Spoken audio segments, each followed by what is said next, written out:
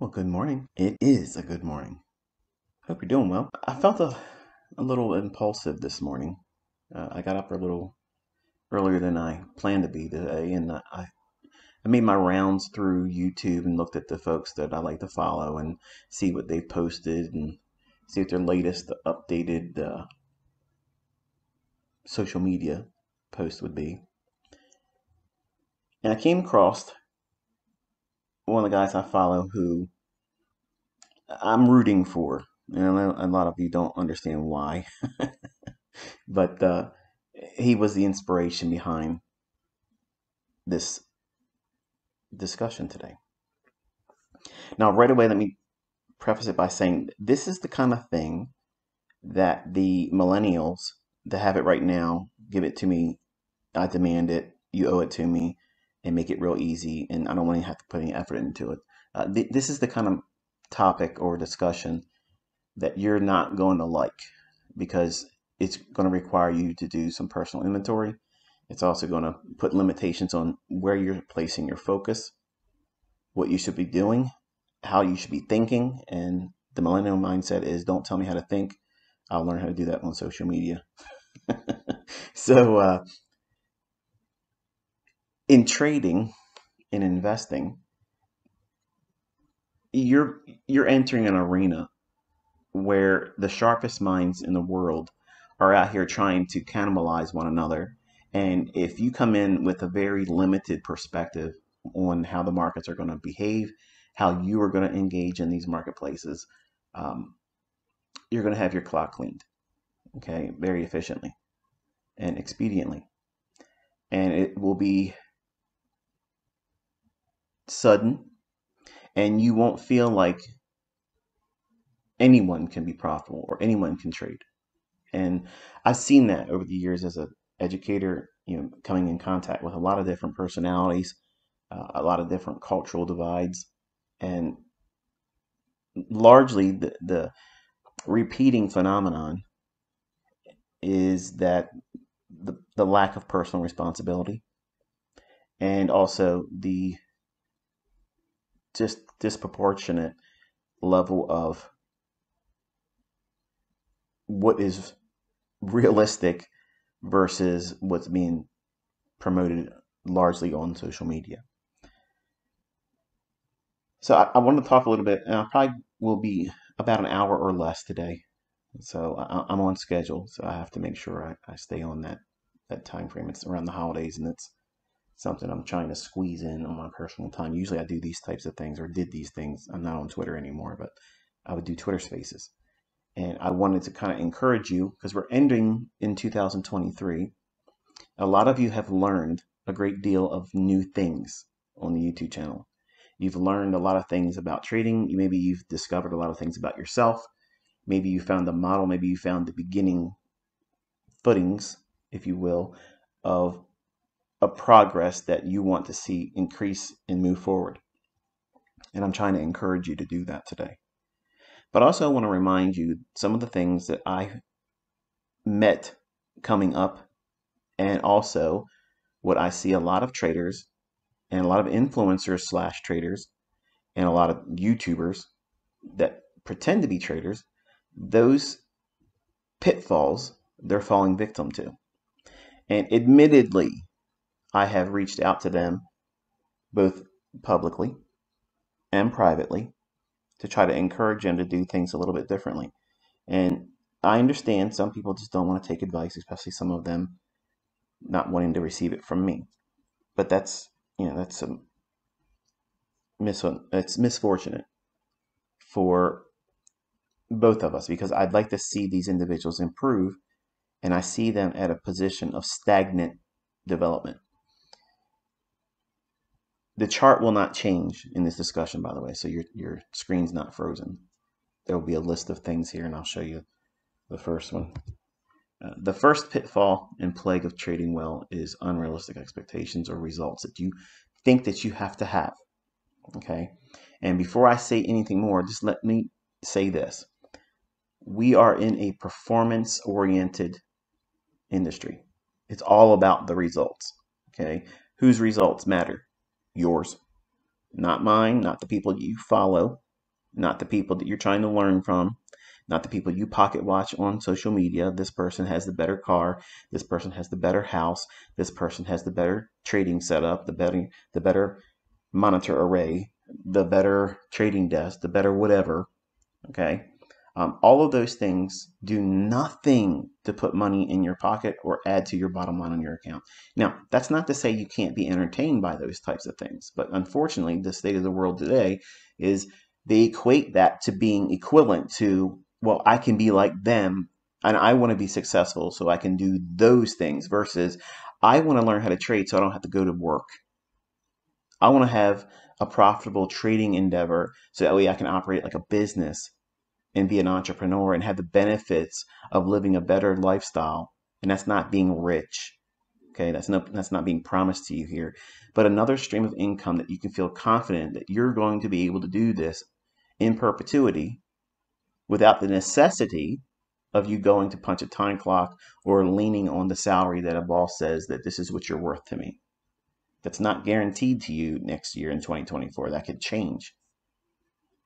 So when we look at people, and I'm going to lump myself into this, okay, for all fairness,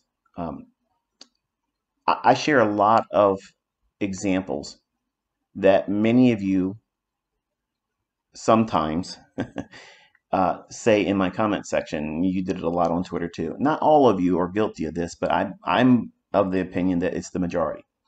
I know that sometimes I'm executing with models that I have not fully revealed, or entry mechanisms or things like that. And invariably, I'll see people say, I took the exact same trade. You're lying to yourself. I don't believe you. And those types of things are not going to help you as a trader, because what you're doing is you're saying to yourself in a comment to me that I'm not believing. Now, if you show, this is my example, and I have students that do this. They'll record themselves in engaging price, managing it. And I reached out to a person that just recently, the other day, did almost the same trade that I did. And I gave him a call out on my community tab. He's over on Twitter. Just look at that name, look at all the recent tweets towards me. Now, I'm not active on Twitter, but that person did exactly as close as you can to what I did in terms of trying to trade the market. Was it exact same fill? No. Was it exact same targets? No. But the same premise. What was he employing? What he learned. Okay? What he learned. So unrealistic results are assuming that you're going to have the same entries, the same targets, the same everything about my trade. When you don't hit that, it will be frustrating. And you'll start doing other things because that impulsiveness will rise up in you. And you're going to know in the deepest part of you that you can't do what I'm doing yet. Not that you can't, but you can't do it yet. So then you start pushing a button to see, well, let me entertain myself because I don't feel well about what I think I should be able to do because I've watched a lot of these videos. Therefore, it means I should know how to do it. When you haven't practiced it, you haven't studied it, you haven't put chart time in, you haven't logged anything. And those things, they will equate to and deliver you the results that you're looking for. But just simply watching videos, that doesn't do it. Watching videos without taking notes doesn't do it. So having unrealistic results in mind, meaning watching things like a Robbins Cup performance next year, or watching what the historical returns have been, and thinking that you're going to walk out there and you're trading, not necessarily entering the competition, but trading with that level of return. Every one of those individuals up there today, if you go look at it, in any one of those divisions, they're all respectable returns. They're not to be diminished. I'm not trying to say that they're not good returns. They're great returns. If you're making 100% return on your money in a year, and granted, there are a lot of you that are my students. There's a lot of you that don't even trade the way I trade. And you can do better than 100% return in a year. So please put your ego aside, because we're not out here trying to measure up anything. I'm trying to focus on the students or traders that are trying to accomplish consistency, and the things that they may or may not have identified are problematic barriers that they're either going to have to overcome or will eventually become a factor in their development, and how to get around those types of things, at least how I did it, and how I actively teach my own students and my own children. And I'll talk about my son Cameron, who's wrestling with a lot of things as well. So you have to be realistic about this, okay? And watching someone that's been doing it for a very long time and assuming that you're going to watch a few videos that you would maybe have been following me for a number of years, and then thinking, well, I should be able to do what you're doing, when none of you would be expected to be able to trade like that. I would never have that expectation of you. Years down the road, you will. But just simply because you went through a video series, watched a couple of videos and maybe you looked at some old charts or maybe watching some of my executions, you might feel an affinity for wanting to trade like this, but don't assume for a moment that it's realistic for you to expect yourself to be able to walk out in 2024 and trade like that. So when you see your favorite YouTuber, your favorite online personality, and me in that list as well, our results are unique to us. You don't know what we're wrestling with at the time. You don't know what things are factors that are really plaguing us behind the scenes while in a trade. You don't know if we feel good about the leverage that we've put on or not. There's been several instances where I have shown executions this week, and when I moved my stop because of personal schedules, I want to be able to share something with you, and I moved the stop a little bit more aggressive than I would normally do if I wasn't trying to meet a time scheduled event, like my son going to the dentist, like my wife saying, hey, we got to get the tree up, we got to do this, we got to get new sets of this for something around the house, because I am a family person as well. I have a family, I have a wife, I have a honey to do or honey-do list that she likes to throw at me. These are all things that you as a person are going to have to manage in your trading as well. And while you're learning how to do this, if you ever went to uni, if you've been a college student, whatnot, those types of things, you had to balance that as well. You had to work your job if you had to keep a job, study, do all those things, and it's a lot on your plate. And it's important that you realize that no one's holding you to an unrealistic expectation of yourself except for you. You're doing that. And don't allow other people to inflate what you should be viewing as realistic results. And what is a realistic result?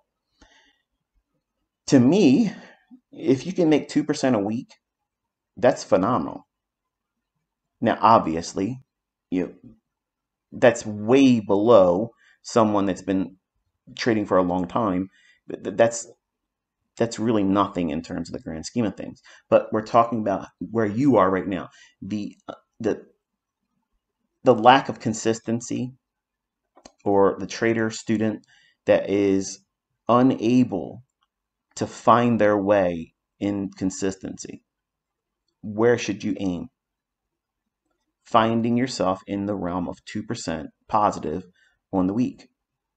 That is not a high water mark where you can't reach it. It is absolutely obtainable. And you can do it risking 0.25%. Now, that's not sexy. That's not in vogue right now. That's not a popular thing to be risking that little, because in your mindset, you're thinking, I can't get rich risking so little. I got to risk big money. That's a lie. The people that say that are not profitable anyway. In their mind, that tells you that, number one, they're mathematically challenged. They have no understanding of compound interest. They have no consistency in modeling a trading plan. They have no idea what they're looking for. They have no faith in what they're looking for is going to repeat just about every single day. And because creatures of habit, that's what humans are, if you follow or fly with a flock of birds, okay, that has a specific mindset, you will adopt that mindset, even if it is toxic, because you're going to try to fit in. And social media kind of captivates these individuals where they feel like they're included in something, and you don't want to include yourself into a community mindset that is unrealistic. Having astronomical rates of return, while that's wonderful and it should be an aspiration over a long career, walking out in your first few years as a fledgling as a trader, uh, you know, it's going to sound like a buzzkill, but really it's not practical. And I fell victim to that when I first started. I felt like it was something that, that's going to tell me I'm doing the right thing, making lots of money, doing it correctly, with lots of, percentage return, um, never losing. That's an unrealistic expectation as well. And I forced myself. I was actually talking to my private mentorship students, and I said I was forcing myself to trade in conditions that I don't generally want to trade in. And you've seen me get stopped out. You've watched me get stopped out and have to re-enter using the rules that I teach. I traded in settings that I would not risk real money in. And the questions that are coming up in the comment section, why are you doing this? Because I'm showing you why I practice what I preach. Can I get it right sometimes? Yes, but is that enough reason for me to go out there and trade in front of the CPI? No. Is it enough reason for me to trade in front of the FOMC? No. Is it something I should be trading on a Thursday and Friday of non-farm payroll? No. Can I? Yes. Can I get fortunate enough to have a setup fall in my favor? Yes.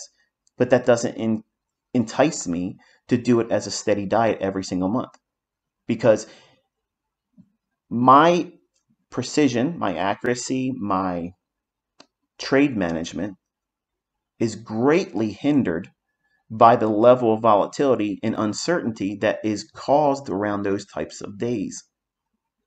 So I don't need to go out on social media to do those things to prove that my concepts or that I can trade or anybody else can learn this and have it transferable knowledge. I don't need to do those things, but because I want to close this year out with other things and talk about it in a manner where, hey, look, you can see those examples and think to yourself, wow, that's really good. To me, when I look at this, I look at it as, I know it's entertaining for you, but I don't want you to look at it and say, well, I want to trade like you and do that, because that's not what this is about. There's been several times this year, and in my private mentorship, they will vouch for this too. I'm rarely accurate in my expectation of front of the CPI number. I've said it many times in Twitter Spaces. I've said it many times in this YouTube channel. And I'm rarely accurate in terms of what I think the CPI is going to do before it does it. So if I had a model, if I had an approach that could take advantage of that, then clearly I'd be in there doing every single month when it's available. I'd be in there, fleecing it every single opportunity. But because I've seen enough to know that that's not realistic for me to know in advance with a great deal of consistency what that report's going to do, much like the non-farm payroll. I can have a schematic in mind where I think that this is what the price is going to do. It's going to behave this way. It's going to attack this liquidity first and then go here. But you know what that is? It's the equivalent of the same thing that a football team's head coach does when they're at the Super Bowl. They have a playbook. But how many times is the other team that didn't win looking at that playbook saying, but I had it all figured out beforehand? If the players just would have did this, if the candlesticks would have just did what they were supposed to do. That's unrealistic thinking. Those are unrealistic results. I know that these markets are going to be even more manipulated in a degree where I can't participate and trust that my concepts, my models are going to perform as efficiently as they would if they're not in those particular settings. Any given day of the week, apart from the things I've mentioned here, I'm pretty confident that I'm going to find something that I'm going to be able to take home. Now, me being your mentor and you saying I'm a student of you and I believe in your concepts, that doesn't equate to you being on the level, knowing how to do it yet. So don't blur that line. And some of you get very, this is where it becomes, admittedly, it's cult-like because anything that gets popular and it feels like you want to be a part of it and it's able to do things that's something different, people want to plug into that and it gives them an identity. You're stronger than that. You don't need to identify with me. You don't need to identify with my concepts. It doesn't mean you can't employ them. It doesn't mean that it can't be a basis for you to be trading. But so many of you are just trying to be part of something that's not required for you to be profitable, meaning the carnival-like atmosphere. I love the camaraderie and the tight-knit feeling of our community, but many of you go on the defensive when you don't need to, and that's an unrealistic result as well. You can't worry about defending me. You can't worry about defending my concepts. They do it all by themselves. Okay? I don't need anybody to defend me or how I trade. Your focus should be primarily on you. What are you doing today that's leading you to being better than you were yesterday, last week, last month, last quarter, last year? And are you logging that? You have to be journaling. If you're not journaling, that's an unrealistic result. You have no baseline measurement. You have no way of being able to judge, are you really seeing progress? Because if you go by a gut feeling, yeah, I feel better about getting in trade, that's nothing. That's nothing.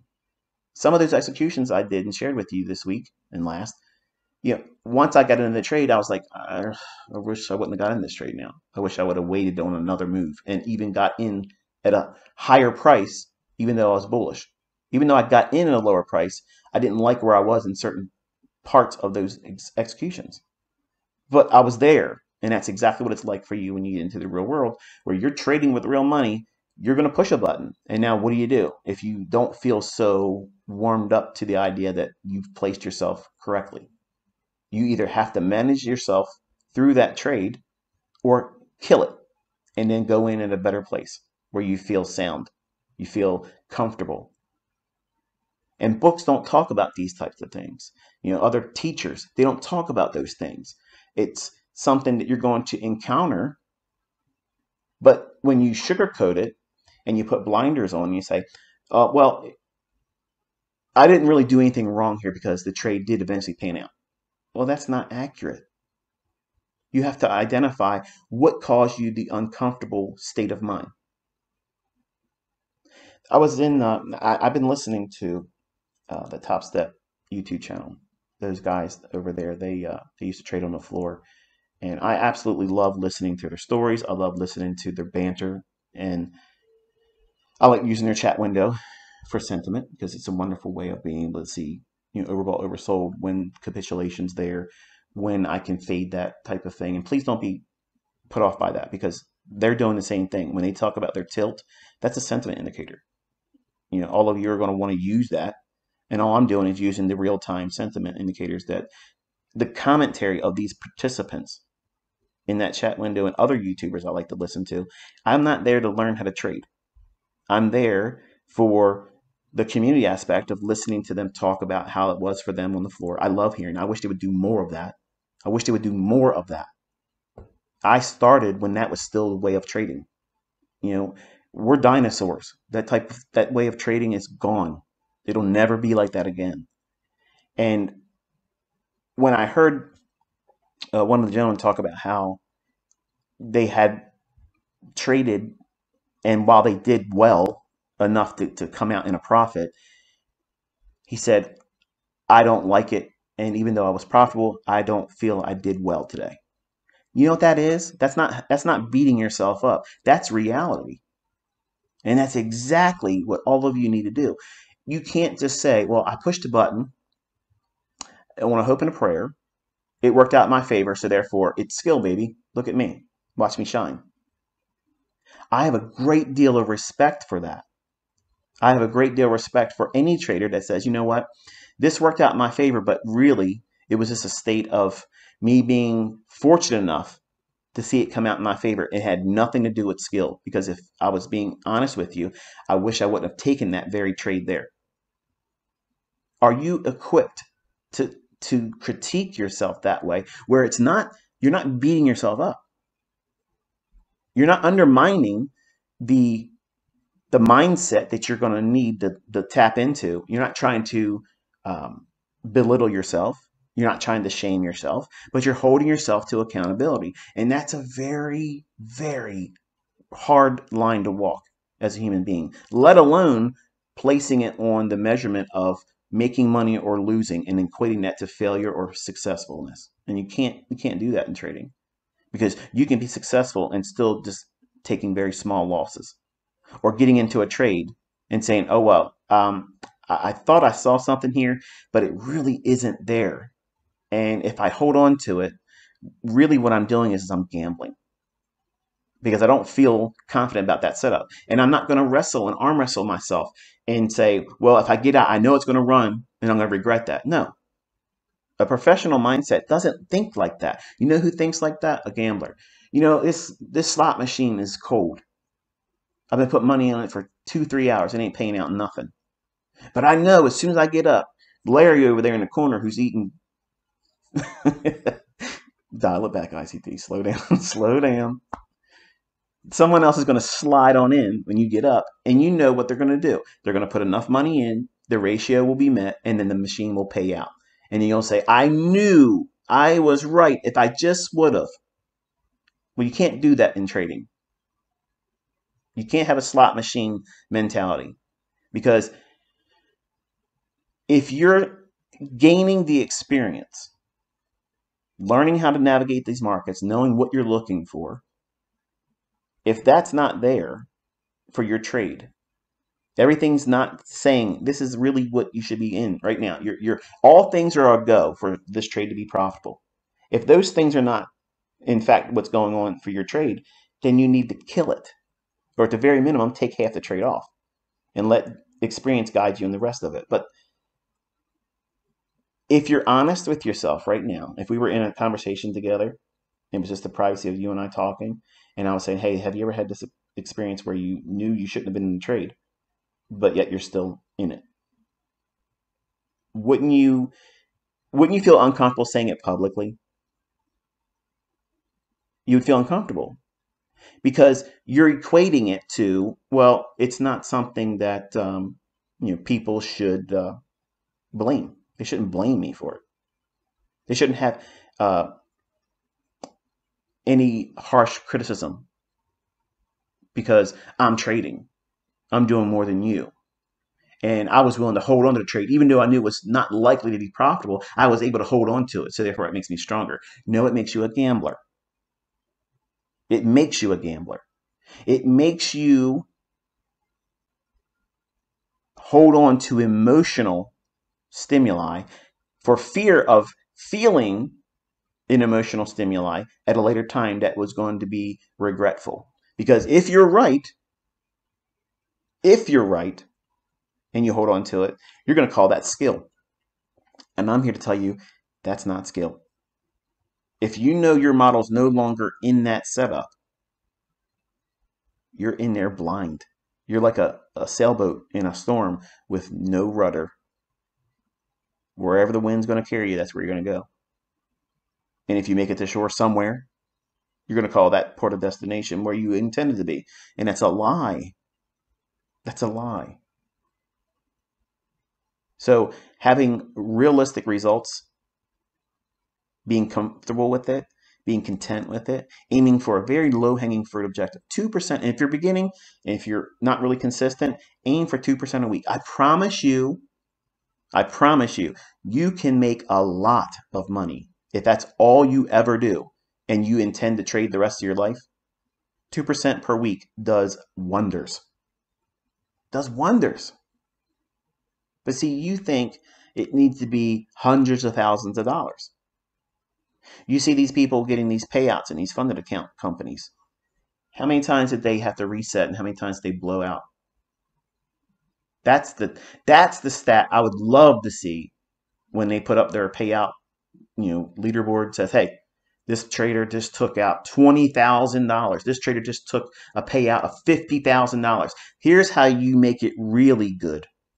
and it's encouragement, and it reminds the people that are trying to pursue that type of trading, say, okay, look, this person failed this many times. This is how many times this person tried to do a combine. This is how many times they got into a funded account and then lost it. And now this is where they're at. This is how long it took them. Then you would be able to tap into some real data, some real information that would really be helpful to you, because it isn't a flash in the pan overnight success. I know it wasn't for me, and I'm not saying that it can't happen for someone. Lightning strikes, it happens sometimes. But as a realistic expectation that everybody should expect it for themselves, that's not practical. And this isn't a popular talking point, but it's the very thing that you need to be reminded of. I'm just going to drop the name here because I think, if you listen to the person talking in the video that I'm going to mention here in a second, put aside all the things about the person and the personality and the things that they've said in the past and how they carry on and whatnot, because it's all, to my opinion, it's performance for entertainment purposes and to draw a crowd, which, I'm good at that. But when you listen to this person articulate the hardships that they're going through, that's the very reason why I watch this person, because I'm actively interested in seeing them overcome the very things that I'm talking about. And this isn't the first time I've talked about it with this person in mind. I want this person to succeed. I want this person to grow. I want this person to feel accomplished and overcome a lot of mental barriers and listen. Just listen and take the good advice and run with it. You don't even have to thank me. You don't have to go and say, I listened to you and it worked. Just listen and just do it. Okay? But Patrick Whelan, he posted a video last night, and I watched it early this morning. And I posted a response, and it hasn't made its way to his comment section. And I noticed the other day I was in his chat window, and none of my posts were making it there. So apparently I made my way on his ban list, and I'm not sure why, but I've always been encouraging to him. But he posted a video, and this is the very type of video I like watching from him. Usually he's very flamboyant, very much of a braggart, and does a lot of talking, and it's great. He has a lot of showmanship. But he admitted where he was in his position of being in a funded account. He showed where he is financially, where he had this much and this is where he's at. He's losing. And I'm not encouraging you to go over there and talk any kind of smack. I'm not telling you to go over there and troll him. I'm telling you that that's the very thing that this industry needs. That type of stuff where individuals come out and say, hey, this is hard. This is what I'm going through. This is what I got to work through. And yeah, I can make a lot of money, but then I end up losing it. And I don't know the answers yet. You do know the answers, Patrick. But what you're doing is what social media, YouTuber, Twitter, Instagram traders do is they're trying to be the biggest profitable person, the biggest profitable, the stand out from a crowd type person. And that's a big pitfall, because if you're always trying to be the gold medalist, unless you're Michael Phelps, a freak of nature, the chances of you being like that consistently. I mean, look at, he did a real good run of it, but did he do it again and again and again and again? No. It has a short lifespan. It looks great when it happens. It feels great. And the viewers that don't have experience, they think that, okay, you've done this, you need to keep doing it this way. If you don't do it this way, then you're a fraud. Then you can't trade. When it's the very factors that you're placing on yourself that are unrealistic, trying to live up to other people's expectations, you end up either trying to trade your P&L, which is you're trading your profit and loss equity curve, which should never be done, but 90% of the time, I'll just go out and say it's 99% of the time, especially with funded account traders, they freak out. They think that the losing trade they just took or even if they hit maximum loss and they are forced to stop trading, that's the beginning and the end. So they might as well just recklessly trade the rest of it, and then start a brand new one. You're still met with the same problem. You have to get to the funded state. You have to get to a profitable state, and you have to be able to eventually withdraw money. Otherwise, why are you doing it? If you're not in this to trade and make money, and it's irrelevant what other people think is an amount of money that's significant or insignificant, it doesn't matter, because you're not going to give what you made in the market. You're not going to give that money to anyone. They're not going to spend your money, just the same way you're not going to spend theirs. But you're all pocket watching. I got people in the comment section saying, why don't you show us your real setups? I am. Why don't you do this live in front of us? I'm not going to do that, because I know many of you are reckless. You'll over leverage. You won't have the wherewithal to hold the stop where I place it, because you'll over leverage. You'll hurt yourself, and then you'll blame me. And I didn't do anything to do except for do what I'm doing right now. And or other people will do it, get credit from having an amazing trade pan out, and they'll be able to pretend that they can do what I'm doing, and they'll start mentorships and fleece people and take advantage of them. I don't need to do that. Just watch what I do on the Robin's Cup next year. That's all I'm going to say. Just watch what I do next year. Okay? That's all you got to worry about. You're going to have all the things to talk about next year. But having unrealistic expectations of yourself, especially if you're an influencer or trying to be an influencer or a YouTuber, the ones that I like are the ones that come out and say, you know what? These are the hardships I went through, and this is what I'm still wrestling with. You know what? That's someone to listen to. That's someone to listen to, because they're not hiding that part. They don't owe anything to you. They owe nothing to you, but they're being candid enough to say, hey, look, you see this. You see that I got paid out from this company. I took a withdrawal from my live account. That's not a prop funded account. It's my actual trading. I showed you broker statements. I logged in and showed you 3 months of my trading, win, loss, everything. You're not obligated. I'm not obligated, rather, to share any of that. None of these individuals on YouTube or on social media are obligated to show you anything. But this expectation, this unrealistic expectation that everybody needs to sit down and prove to you, who is no one, Tom, Dick, and Harry, showing up from the position of anonymity, you owe me a full explanation of everything. I don't owe you shit. And neither does anybody else. And you coming up as a trader, you owe no one else anything. None of you are spending my money. None of you are sleeping in my house. You're not going to drive in my cars. You're not going to go on vacations with me. I'm not going to have presents with your name under my fucking tree. Okay? None of those things are going to happen. But in this world today, everybody expects everybody to give them stuff.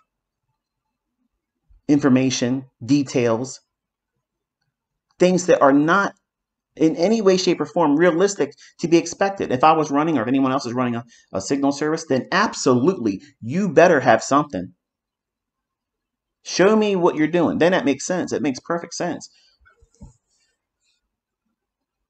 But all of you are in a rush to be in a position where other people are going to demand information from you, details that you're not obligated to give. You're not obligated. You're absolutely not obligated. But the mindset today is, this is what it should be. And if you don't want to dance to the beat of my drum, then you're a fraud. Go fuck yourself. Okay? Go back here and second one, peer-driven performance. Now, I have a lot to do with this, because when I show examples, other people, they're intimidated by that, because they don't trade that way. They many times don't even use a stop loss, and they don't know where to do a partial. They don't know where the market's going to go, and they're just really just getting into a trade to find out what happens. And to me, that's, on a hope and a prayer type trading. They might be profitable, because honestly, you can flip a quarter and trade heads and tails. And if you got really, really good risk management and you risk very little, you can make money. I wouldn't sleep at night trading like that, but you can make money. So if if you feel like you are another person on social media, and you feel like because my community or maybe some of the things I say, um, if you listen to what I'm saying, I attack retail theology because it's flawed. It really is. I don't care what you're going to say about it in response.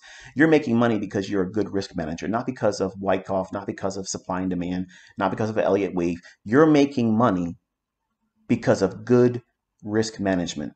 That's all. Because none of that stuff makes the market go up or down. Buying and selling pressure, depth of market, DOM, market profile, all of that is horseshit. It's bullshit. But I know people, I know personally people that make lots of money and they attribute their success to that.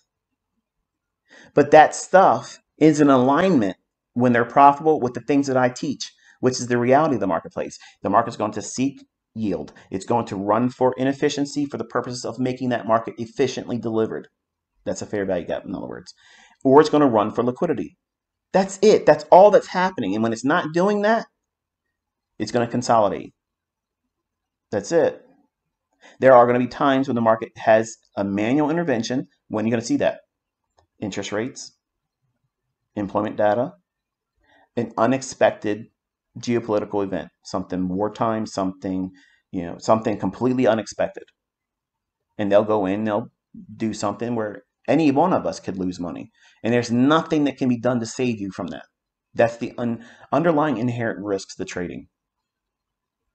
And most of you are unaware that those types of things are going to happen. And you have to be aware of that. So when you're trading your account and you're trying to use the maximum leverage, okay, you're doing that with the expectation that you're going to have the best outcome. When I'm telling you as a trader, especially for folks that have not yet found consistency or profitability, that's the worst thing to do.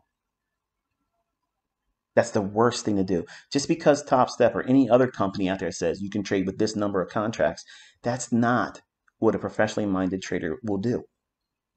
It's an IQ test. It's available. You can do that. Just like your acceleration pedal in your car says, yeah, it can be pressed all the way to the floor. If you hold it there long enough, your car will go as fast as it will go until it can't go further forward. By accident, by a lane change that is not accessible and you're going to hit a brick wall or something. Just because it can go fast, just because you can go 0 to 60 in a couple seconds, doesn't mean that you on the road you're trading, you're trading, not trading, that you're traveling on should be done. In your neighborhood, with your neighbors, with small children out there playing on their bicycles, just because your car can go 0 to 60 in 2.3 seconds, is that efficiently done, safely done? Is it the right thing to do in front of your house when those children of your neighbors or your children are out front doing it? No, of course not. That's poor risk management. But there are people that do those types of things and they get away with it and they get a high off of that. And they take that same mindset and they apply it to their trading. And you see that thing happening, that state of mind, that peer-driven performance. People that have little dick energy will go out there and say, oh yeah, this guy over here doesn't know how to trade. I'm going to be in a competition with them. We're really not in a competition, but we're going to compete my results against theirs. That's one of the worst things you can do because all you have to do is sit back and watch them. They hurt themselves. Why? Because it's peer-driven performance. That's not how they would really trade. That's not how they would trade. And you shouldn't trade that way. And social media and peer-driven performance, trying to measure up against the next guy. It's demo. Oh, I'm gonna try to do it with a real account, and I'm gonna try to maximize this and really trade unlike I normally would, and then wreck yourself in front of everybody and do so much damage to your own brand. That's a poor decision. That's poor decision. Those things should not be done. Just because I can sit there all day long and buy and sell, up, down, up, down, up, down, all day long in any given market, doesn't mean that I'm going to need to do it. I can sleep at night knowing that I don't have to do that every single day for you. I'm content with not having to do party tricks. Okay? I don't need to perform for you. I do it because I want to do it. I do it. I have done it in the past to thumb my nose at people that say this stuff doesn't work. But never be sucked into this peer-driven performance. And many social media YouTuber traders get tied up in all that stuff. I've been steady Eddie going forward. And I just looked at the following on the YouTube channel, and I got under 25,000, under 24,000 more, and I'm at the million mark. So thank you very, very much for that, by the way. And it's very intimidating to know that many people are listening to me. Maybe not at one time, but that's a lot of people. You ever think about that? 1 million people listening to a kid from Middle River, Maryland. That's weird. But anyway, one of the other factors is obviously you want to trade to be an influence on social media. Maybe not necessarily be in competition with other influencers, but you want to rise to the occasion as a social media influencer. That's a pitfall, because again, you're trying to trade for notoriety and for the sake of being a celebrity, versus I'm trying to trade so I can make money. I'm trying to trade so I don't have to go back to having to have a job. I'm trying to leave an employment that may be very beneficial to me and my family. They may offer all kinds of insurances. They may offer all kinds of benefits. But guess what? If you can trade profitably, you can afford those things too, and it's a tax write-off for you. See, it's a tax write-off for your employer to give that to you. When you're self-employed, you can create all these other income streams. Whereas a lot of things like writing off a lot of specific things, trading in itself can't do that. It's not legal to do that. It's not like you can't write off your commissions. You can't write off commissions. It's something you just can't deduct that. Well, if you create a secondary entertainment, an educational type thing, or a vlog where you just basically share your life and experience as a trader, well, guess what? Everything you do now, you can go out to eat. 50% of everything you spend on food is a write-off, unless you do catering, which is 100% write-off. You can go and show your homes. You can show your cars, your boats, your ATVs. Your travel expenses are 100% write-off. When I go and I travel, I stay at the nicest place all the time. And if they have hotels that have the restaurants, I want to be in those highest end restaurants. And I don't care about what it costs. I don't care about tipping lavishly, because all of that's going to lower my taxable income that's coming through that secondary income stream. So all these things, I get paid to drive my Corvettes that I own. I don't rent them. I don't lease them. Okay. My 2019, I started as a company lease. I paid $1,300 a month for it. When the lease was finished, I bought it outright. I still have it.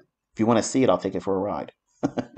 But I own all my cars, okay? But I maximized the writing off of it. And then for the car, like the 2021, I depreciated it. The RV that I paid almost $300,000 for, I'm in depreciation on that. I show it. It's part of my lifestyle. When I'm out gallivanting around in it and I'm making videos, I'm working from it. So I'm paid to have that vehicle. Whereas if you go out and you're working at a good career job and you're doing all this wonderful stuff, and even if you do very well, you can't write off those types of things. When you buy a car, you are eating it. When you put gas in your car, you're eating it. That's a write-off for me. Why? Because I have a social media presence. See the difference? Why do I do this? Because I'm financially literate, you dumb fucks. The people that sit on the sidelines talking, oh, why does he have a YouTube if he's so profitable? Because the tax treatment in this, you can't do that with your trading. It doesn't matter how much money you make. You're fucking stupid. Read a book, man. The bottom line is there's a different way of living. When you're financially illiterate, everything that people do that you don't understand because you're fucking broke, and you're critiquing other people, not just me, anyone else, you're literally broke. You have no idea what you're talking about. You don't have any capacity to understand the benefits of being an entrepreneur outside of trading. There's so many benefits that this industry can provide for you if you learn how to trade.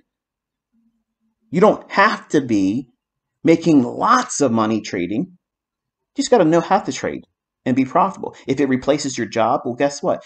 Then you can be in a position to be in social media and let that income stream provide, and it could be very, very profitable. Very profitable. I've said this very candidly. I've made millions, millions, and millions and millions more as an educator than I did as a trader. Because look how many people follow me. Think about that. Do the math. You're mathematically challenged if you can't see that. I haven't taken millions of trades in my lifetime. I haven't done that. I haven't taken millions of trades. Do the fucking math here, folks. You're learning a skill set that opens the doors to so many other possible income streams and benefits by doing those very things. For someone to sit on the sideline and say, oh, if he's so rich, blah, blah. I was rich before I did all that stuff. But now, when an accountant sits down and says, hey, if you do this, you can reduce your taxable income. Okay. So what if I do this, this, and this, this? Yeah, you end up paying $25,000 a year in taxes. What? Yeah, $25,000 for federal and something for Maryland. But your income is $500,000. You can't do that with your fucking jobs, man. You can go to college all you want. You'll never do that with your college education jobs. You'll never do it. And it's absolutely 100% legal. It's not tax evasion. It's the proper use of the tax code. And it is what it is. And people are going to hate you because you're going to live a better lifestyle than them. And you're going to pay less taxes than them. And they're going to work next fucking Monday. All from what you're learning to do in these markets. So yeah, you should, if you have the aspiration to have another income stream, you should tap into social media. You should do those things, but it shouldn't be the driving force behind it. You need to know how to do this well. Trading, learning how to trade well. That's how you fortify this, because guess what you can do with this? You can do a signal service if you're inclined to do that, and that is extremely profitable. I did a social media experiment on Twitter before I left it. I said, knowing what I do and seeing how I trade, if I was able to show this to you in a live setting, you're a part of a community, but I'm going to charge you $500 a month. I'm not doing this, folks. I'm just saying this is what it's like. I had thousands of people in this first day, and I don't even know what the tweet is now, where people were like, yeah, I want to sign up. I still get emails every day. I wish I wouldn't have done it now. But people are like, hey, I want to sign up to your signal service. I don't have a signal service. I'm not on Instagram. There's people over there claiming they have the official Instagram account of me. No, I did open an account. It was hacked. And I said, fuck them. I'm not going to go back on there again. If they're going to let that happen, and I'm not worried about it. I don't need to be on Instagram. I'm right here. This is my social media presence right here. YouTube. I can talk through you. Talk to you through the community posts, and I can do live streams. Okay, it's the same thing I was doing over at Twitter. Nothing is so time sensitive that you need to have it right away tweet like it was over there. But social media can be an income stream that you can maximize, and you get the tax benefits that you can't get as a trader. You can make lots and lots and lots of money trading, yes.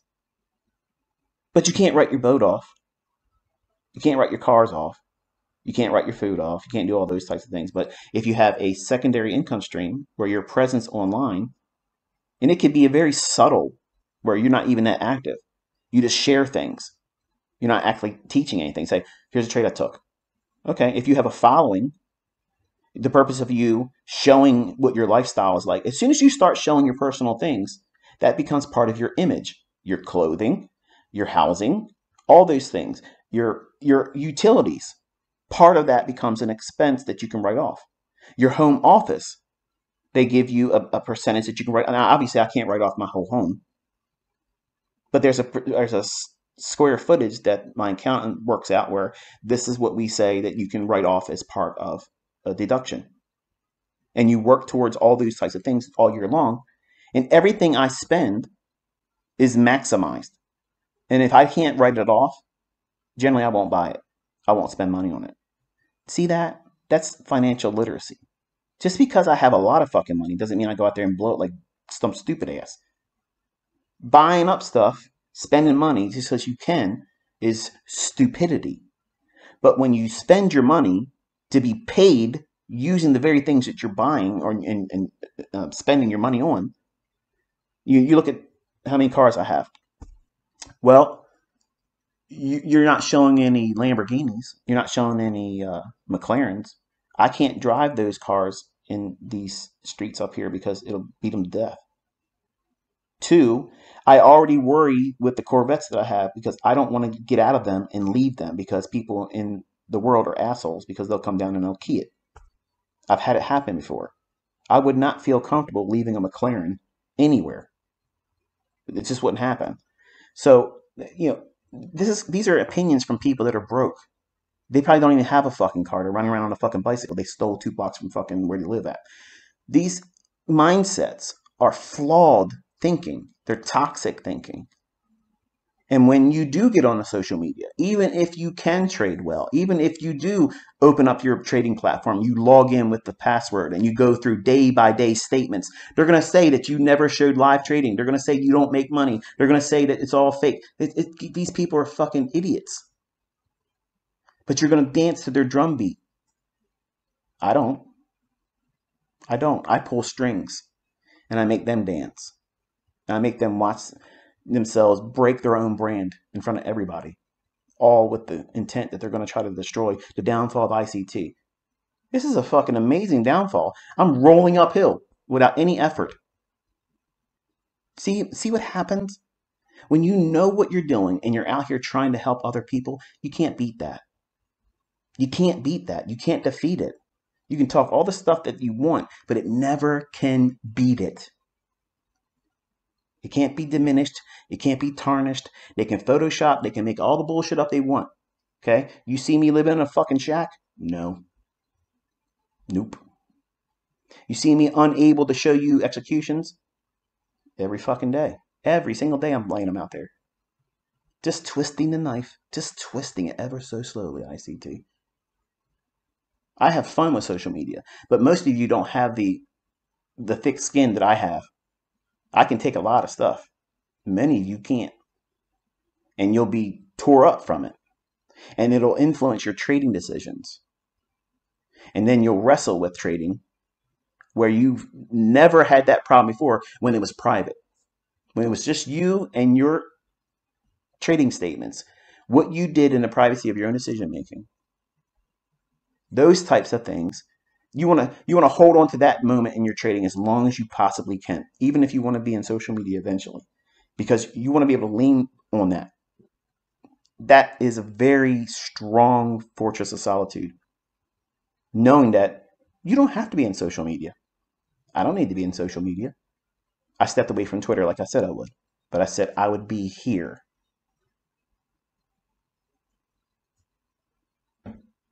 Some of you don't like that. Some of you want me to go back over to Twitter. I'm not going back over to Twitter. But everything that you do should be driven with the mindset that you are focused primarily on keeping your trading excellent. Your efficiency, your execution and entry, your stop placement, your trade management. You're not over leveraging. You're not trying to do the maximum outcome. And you're worried about capital preservation. Number one, first and foremost, is you're not trying to risk money needlessly for the sake of being in there and seeing what happens. Because I'm going to save you some money and time and heartache. Here's what's going to happen. You're going to lose your ass. And that one trade is going to cause you to go into a tailspin and you're going to blow your account, trying to rush to get it back. It happens all the time. Just don't do it. Period. And finally, lead dog pitfall. Everybody wants to be the lead dog. Everybody over here on Twitter right now is clamoring to be the person everyone wants to talk about. It's silly, isn't it? And I'm not even over there anymore, and they're still bringing my name up. Here's the problem with this, okay? If you don't have the real skill to be lead dog, you're going to be the one that tries to pretend to be lead dog. But guess what? Lead dog is the first one that falls into the pit, the snare, runs into the obstacle that needs to determine what's the next pathway. Because you have a large following behind you, or you're trying to build one, and you got to know where you're going. And most people out there pretending to be lead dog, they love having their asses sniffed, but they have no idea where they're going. They have no idea where they're going. So don't try. I don't try to be lead dog. I don't try to be lead dog. I'm me. And when I see bullshit, I'm going to call it bullshit. I'm going to tell you what works and what doesn't work for me. And if I say I like something or I don't like something, don't be so close-minded and say, well, ICT said he doesn't like it, so therefore I'm going to think like him. That's the stupidest thing in the world to do. That is cult-like. Be critical. If I say I don't like something, well, if it doesn't bother you, then just dismiss it. Who cares? That's your opinion. It's wonderful. I didn't ask for it, but okay, we heard you. But if I say I don't like something, and this is the reason why I don't like it, don't subscribe to that viewpoint just simply because I said that. I made those mistakes as a martial artist, as a young man, as a child, listening to martial artists I looked up to, and they would say certain things. I'm like, okay, I'm going to think like you. And then I found out that I couldn't hold that opinion of what they had. And when I first started trading and learning how to trade, everybody I read a book of, I hung on every word that they wrote or said. Larry Williams was the one that I basically, I'm going to be honest with you, when I read his How I Made $1 Million Trading Commodities last year and listened to those first 4 VHS, I was convinced that this guy was a billionaire. I'm not a billionaire. And some of you think I pull fucking trillions of dollars out of my ass all the time. I'm not. The facts are, you need to be an independent thinker. And you might have heroes. You might have people you look up to, but never meet them. Because the pedestal you put them on, they're undeserving of it. I'm undeserving of what many of you think of me. I am a sinning, foul-mouthed person that wrestles with mental illness. Do you want to learn from me? See how hard of a sell that is? So I had to make videos, edit out those character flaws in me, so that way you could get past that to see that this is what you should focus on while learning how to trade. I've been there. I've hurt myself. I've made lots of money and I've lost lots of money. So you tell me, do you want to make the same fucking mistakes that I've done when you can avoid it? Here's what you can avoid doing. Don't do this. Don't do that. Do these things. This is what helped me. And I have students that are making money because they listen to this information and they follow it. Where's the faulty in that? There's no faulty logic in it. It's based on real experience. It's based on an unadulterated, completely candid, I did my own ass in trading other stupid shit that has no bearing on why price is going to go up or down. So my whole life was, how do I fortify those weak points in the fear, the triggering moments of what did I fear most about trading? Not knowing how to get in. I have so many ways to get into a trade now. It's unrealistic for you to have that many ways to get in. But that was a real thing for me. It was a phobia. I don't hide my mental illness. I don't hide it from you. When I was on Baby Pips, I was trying to hide it. I was trying very, very hard to hide it because I was afraid of it being used against me. And people still do. But, I can't change it. I can't fix it. So I have to wrestle with it and live with it. I'm a real person, just like you are. I have real things going on in my personal life that I have to worry about and wrestle with. I have children that don't want to listen to me, just like you do. Or if you have children or will have children, you'll have that experience too. They're not going to do what you tell them to do, which is good advice. Don't do this. Don't do that. If you get a flat tire, to my daughter, don't drive home. Just tell me where you're at and we'll get it taken care of. And they drive home, they tear up the tire completely, and they ruin the rim. Ugh. I told you don't drive it. Yeah, but I didn't want to sit where I was sitting. You were completely safe in a shopping center. Come on. It was daytime. Come on, right? It's common sense. But you know what it's like when you don't listen. I tell you, don't trade on non-farm payroll Friday days. And what do? I want to see what happens. And then you're sending me emails. I wish I would have listened. So, I mean, I get it. I get it. You want to be the exception. But that lead dog pitfall, it ain't never going to happen to you, and you're going to be the one that rises to the occasion, and you're going to have all the answers. Man, I prematurely thought I had all the answers in the 90s. I thought I had them all figured out then, and I didn't. And I started teaching way before I knew what the hell I was doing. And I was discovering things while teaching that were actual weaknesses on me. And then I had to fortify those weak areas in my trading with protocols, processes, things that fill in the blank that I had a real phobia about. And the thing primarily was, how do I know when to buy?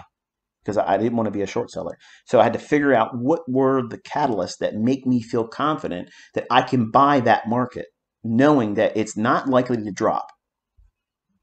So if I can figure out when to time that, all I have to do is sit around and wait for those conditions. And then when I do press the button, I'm just going to hold on to it until it bends to my will. That became the secondary thing. I would force my will on the marketplace. So I had to learn that even though I might have all those things in line that says I have a good buying opportunity and it's meeting all the criteria that I had at the time, which was myopic. Don't think that I had it figured out back then, because I didn't. It was the early stages of me just falling in love with being right. That's a problem. But at the time, you think that they're strengths. You think that they are the characteristics that make you a warrior. You're going to go out there. No one's going to hold you back. I'm going to beat it. I'm going to beat everybody else's results. I'm going to be the person. I'm going to be lead dog. And I put myself through so much shit. Losing accounts, blowing accounts, losing wonderful wins. Work for a whole month building up equity. No losing days. None. And in one day, that starts off picture perfect. I put the trade on. Bond starts shitting the bed. I'm long. Like, what the hell is this? All right. It's just dropping against me a little bit. I'm going to buy more of it. Oh, it's dropping a little bit more. I don't know where to place a stop loss, but I'm right. So let me take the stop loss off. Well, you knew the end of that. The account blown. I arm wrestled the entire day from the opening bell of bonds, trying to be long on a day that opened at the high and just kept going down. Never had one tick above the opening price. And I was wrestling with that. As a 20-year-old, when you think your shit doesn't stink, you're the cock of the walk, you made money all month long, no losing days.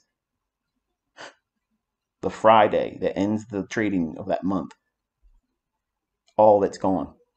And the account. That's demoralizing. That's demoralizing.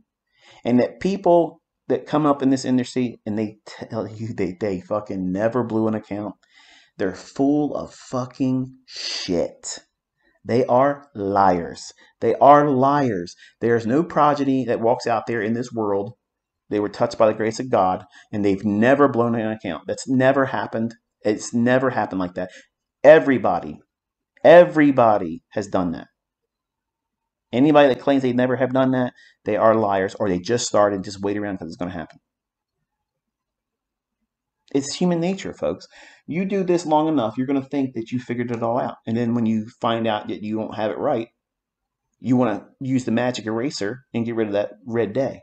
And you're willing to do anything. You're willing to pay any commission level, right, Vinny, to try to get back to even. You'll spend $6,500 on commissions just so you don't have a losing day. I used to do stuff like that. I used to do that stupid shit. I used to do it.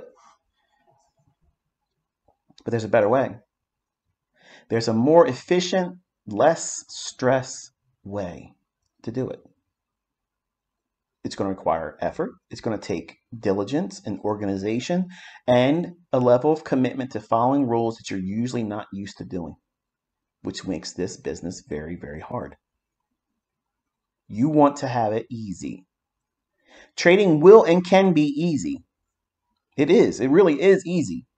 If you're waiting for the choicest days to trade, where the market structure is so in favor of running to a specific pool of liquidity or inefficiency, everything moving in one tandem direction, everything being symmetrical, everything being so telegraphed that it's going to do this very thing. All you have to do is simply wait for it.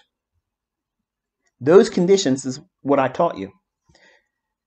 The problem is you're trying to force that just because you're sitting in front of the charts. ICT said the silver bullet happens between 10 o'clock and 11 o'clock. So I'm sitting down and it's 10:01, so I'm looking to take a trade. Where's the problem there? You're forcing it. You're chomping at the bit, and your desire is forcing you to invite your will on the market. You already see yourself being accomplished in finding the right setup because you know it's coming. But you might be looking at a 2-minute chart and it might not really be there. You might be looking at the 1-minute chart and it might not be there. And it materializes on a 15-second chart. Oh man, see, he's always got an out. No, I have lots of ways to get in. And my silver bullet may not be on the 1-minute chart. It may have been on a 30-second chart. I may have missed the entry point on a silver bullet that I really would have been better suited to enter because I was chasing a puppy, or I walked away to grab a drink, or there's packages left in front of my door. I got to bring them in because my wife's saying I'm not home right now, and I just got an alert saying that Amazon dropped off packages. Please bring them in. Like we live in a bad neighborhood, right? So these are all distractions. And because I'm watching a very small time frame, that point at which I'm trying to enter, I may have missed it. Oh, that's no big deal. If I miss it on a 1-minute chart, I'll drop down to a 30-second, 15-second, and 5-second chart. And then I'll use a fair value gap on that. I'm not missing the move, folks. I'm not going to miss the majority run of whatever I'm looking for. I may miss that pristine entry point.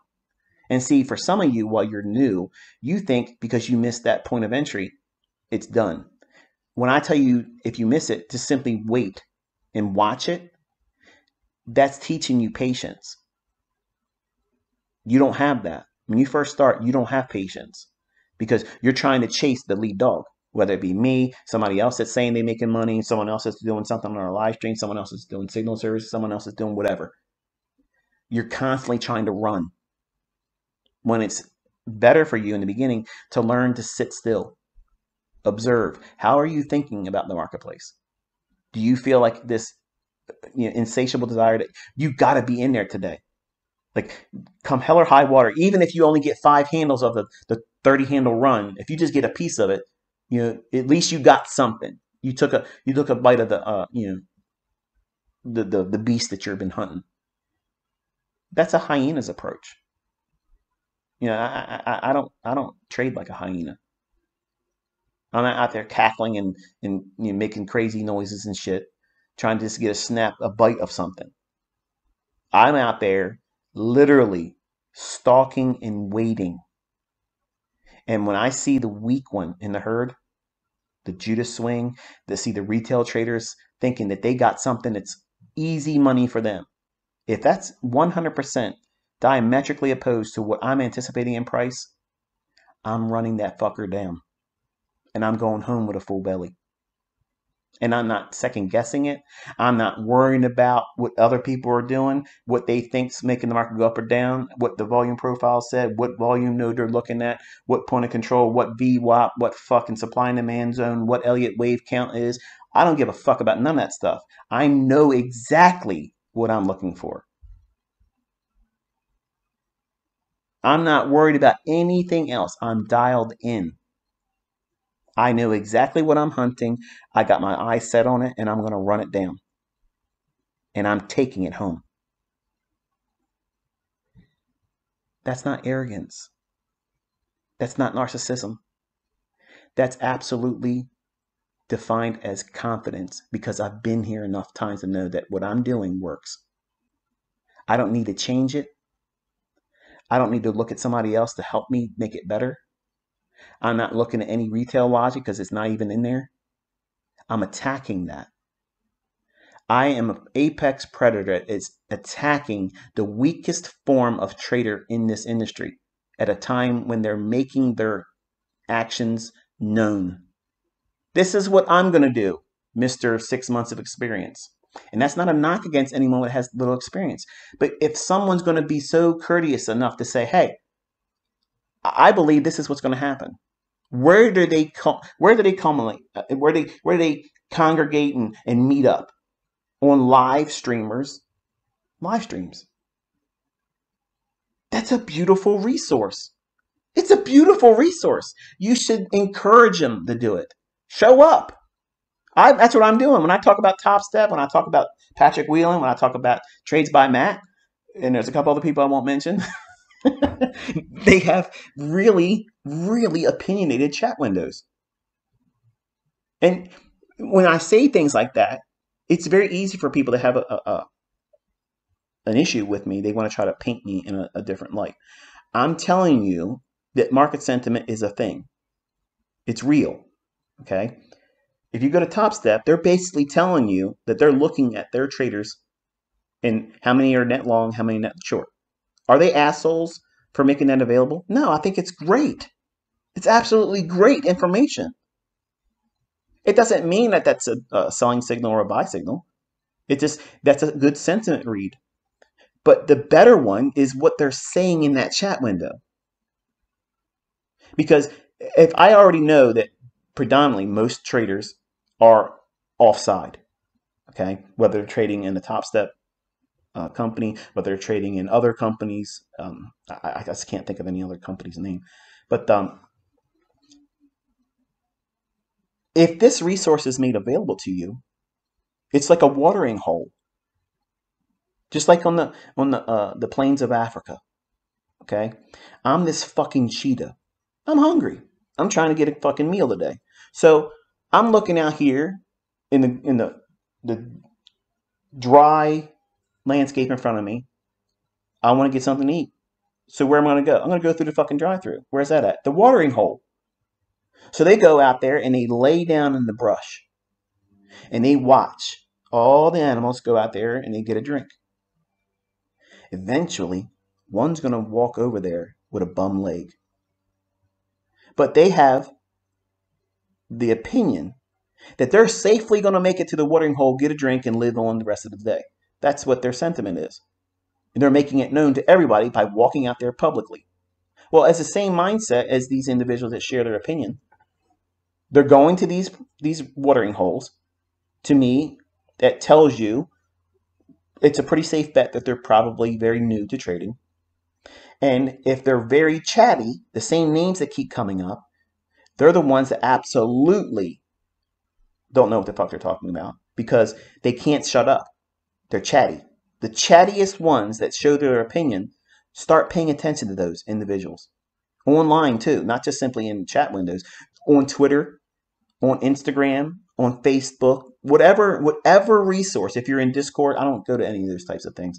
But, and for the clarity also, I don't have Facebook. I do not have Instagram. I am not on Discord. You're not going to talk to me on Telegram.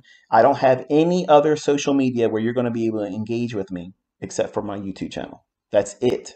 There's nothing else. If you see anybody else pretending to be me, they're fucking liars. And if they're asking for money, it ain't me. So by watching these individuals online and when they share their opinion about what's going to happen, or if they co-sign someone else's opinion, if that is diametrically opposed, that means it's opposite to what I think is going to happen on the day. If I think it's going to be a bullish day, it's going to run for some buy side liquidity above an old high or relatively equal highs, or if I think it's going to reach up to an old fair value gap, If that's what I'm holding to as my expectation on the day, I'm going to side with that all the time. I got 30 years of doing this. These individuals are hanging out in the chat windows of these prop firm companies. Chances are they're probably not long-term traders. The chances of them being profitable is very slim. And they're in there because they want other people to tell them what they should do because they don't know what they're doing. But because they want to be part of something, the mindset is this. If I start talking a lot, it's going to feel like I'm part of the crew. But really what you're doing is you're running out to that watering hole with a bum leg and part of your ass missing. That means I'm going to run you down easy. You're an easy meal for me. Dollar menu. Here you go. Real cheap, easy meal. And if you're telling the world on that stage that this is what you think is going to happen, you're going to make it to that watering hole and get to live the rest of the day. I'm going to be there at that watering hole eating your ass. Okay? I'm going to devour you right there. You're done. I'm fed. You're done. It's a mercy killing. That's how I look at it. I don't have a problem with it. I don't wrestle with it morally. It is the way it is. The food chain is what it is. You're either an apex predator or your ass is prey. And I'm not getting eaten by nobody. Nope. I'm going to sharpen my claws every day. I'm going to keep my teeth sharpest, longest, and I want to make sure I eat. So how do you do that? You couple yourself with the weakest form of trader and use them as counterparty. That's the whole essence of what sentiment is. That's what the benefit of market sentiment is, looking for the weakest mindset and the most apt to be wrong, to be suggesting a direction that is opposed to what you, with more experience, more track record, more accuracy, is against. When that arm wrestling match is going on between smart money, someone that's been doing it for a very long time, let me think about it. There is nothing out there in the world that would ever entice me to go out there and grab a golf club and spend a whole afternoon trying to put a ball in a fucking hole. I know I can't do that. I know I can't do it. I'm not going to hang around people that do it. I'm not going to waste my time doing it. And I sure as hell am not going to watch it on TV. But people do it and they love it. Okay? So if I was to go out there and try to golf against like Tiger Woods, and I would look like an idiot. There's no way I would even do that. Okay? But that's the equivalent. In my mind, when I see someone that is green, they're brand new, they have no idea what they're talking about or doing, and they're not profitable, but they're always chatting it up, what they think the market's going to do. Just sit back for a week and watch them. You'll see the people that do it. And then fade them. When the market is poised based on what I teach, it's near perfect setups. It's near perfect. I use them like a retail squawk box. And some of you are sending comments to me and you say I'm a dick, I'm an asshole, I'm a narcissistic prick because I'm saying this. I'm giving you an advantage. Like it's a real-time advantage because people are creatures of habit. If the people that are doing it and they realize they're listening and they're thinking, shit, I'm not going to do that anymore, it doesn't matter. P.T. Barnum said it. There's a sucker born every second. And guess what? Somebody else is going to fill that void they're going to start talking to. Because they want to feel a part of something. And really what they want is someone to say, oh yeah, I agree with you. Think about it. They want someone to say, yeah, that's the right idea. And then they feel like they're accomplished. They're not taking any trades. They're not pushing any buttons. They're not even trading a demo account. But now what do they feel? A sense of camaraderie, some sense of community. It gives them a purpose, which is the problem in the world right now because there is a lack of sense of self-worth. Think about it. A lot of my students that follow me on YouTube, a lot of them have never had a fatherly figure in their life. They've never had anybody believe in them. Nobody's ever encouraged them. And I'm doing those types of things. That's why you feel like there is this rapport between us. You feel like I'm talking just to you. Because you came with a void that needed to be filled. And because I have a genuine interest in all of you succeeding, I'm not going to pull any punches. I'm not going to sugarcoat it. Because if you were my son or daughter, you would hear it just like this. You would hear it just like this. I want you to know what it's going to be like. It's going to be hard. It's going to be taxing. It's going to be an arduous task. It's going to be very, very difficult to go through in the beginning, but it's worth it. Because once you get this skill set, all you got to do is wait around in the morning, in the late evening at the watering hole. That's the kill zones. See? The master of analogies. I'm never going to run short of it. This baker never runs out of yeast. But all of these pitfalls, they're going to plague you in your development in the beginning. And then the longer you hold on to these types of thinking and ignoring the benefits of listening to someone that's been doing it longer and better than you, like, here we are. It's a Saturday, folks. I'm investing in you. I'm giving you one of my secret weapons. What I'm doing when I listen to these live streamers, and they like to joke, I'm here to get codes for resets.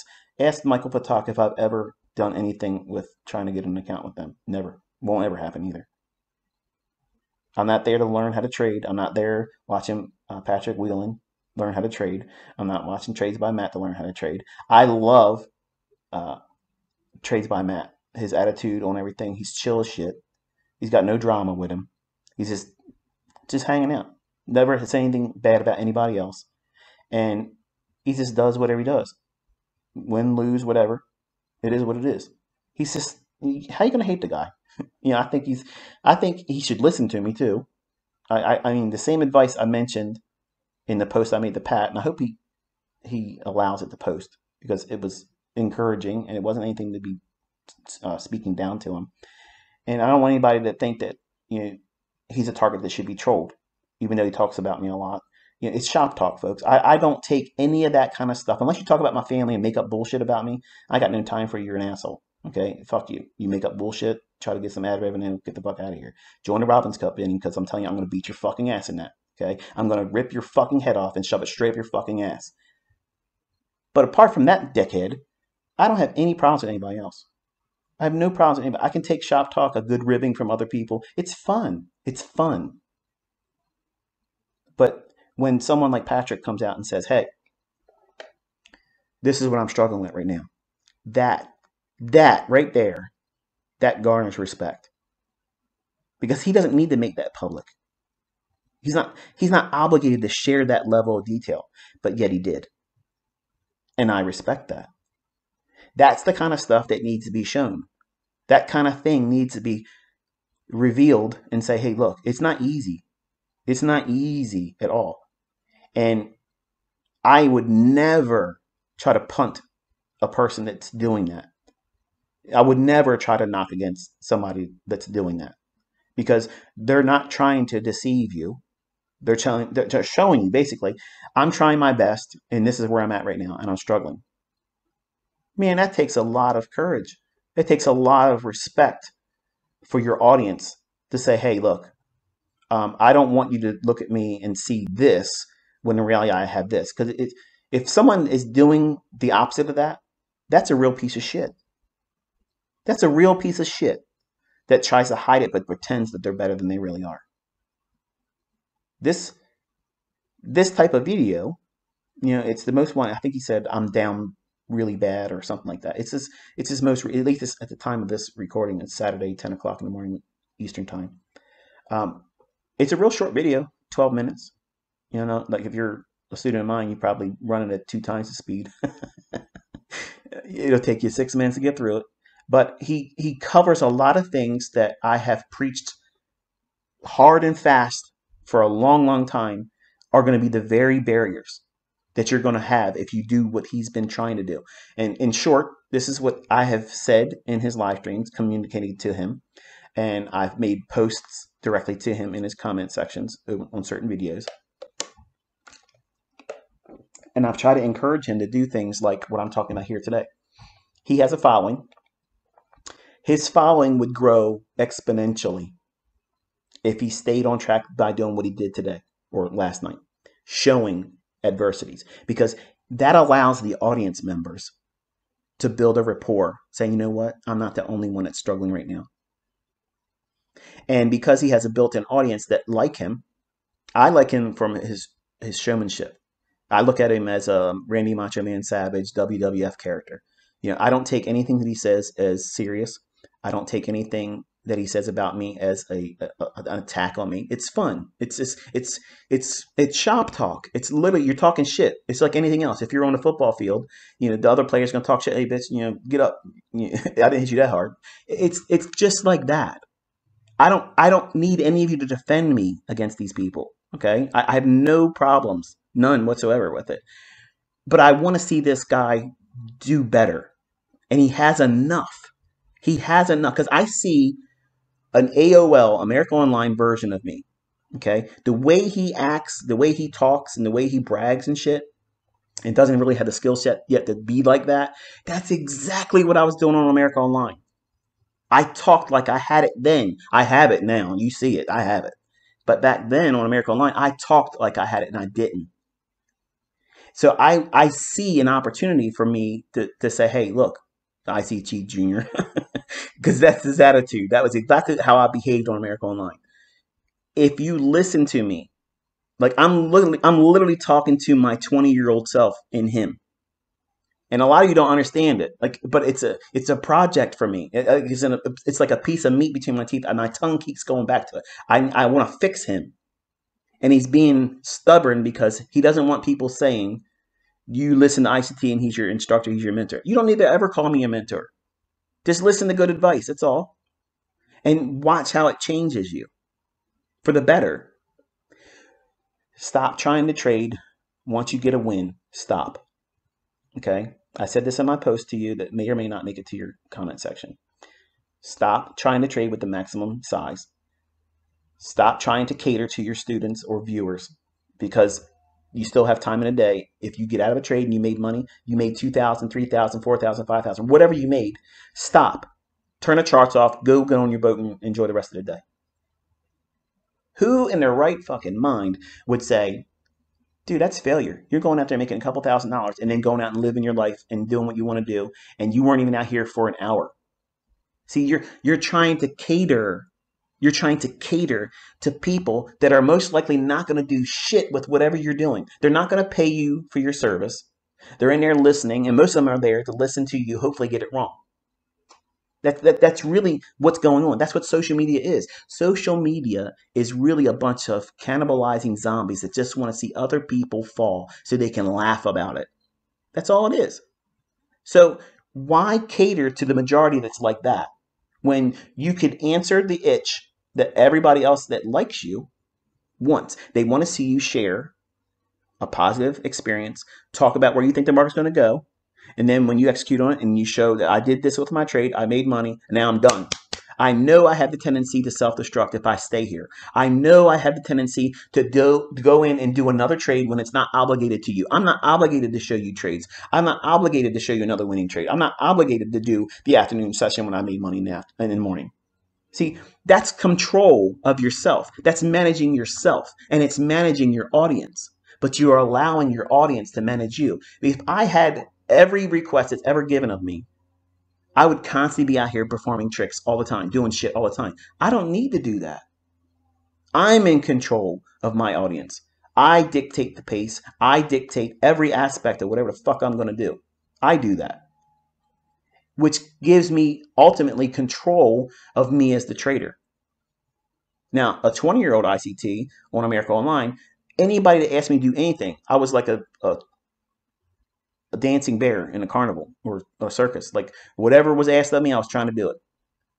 And I was never able to satisfy everyone, and which was a problem for me because I was trying to satisfy everyone.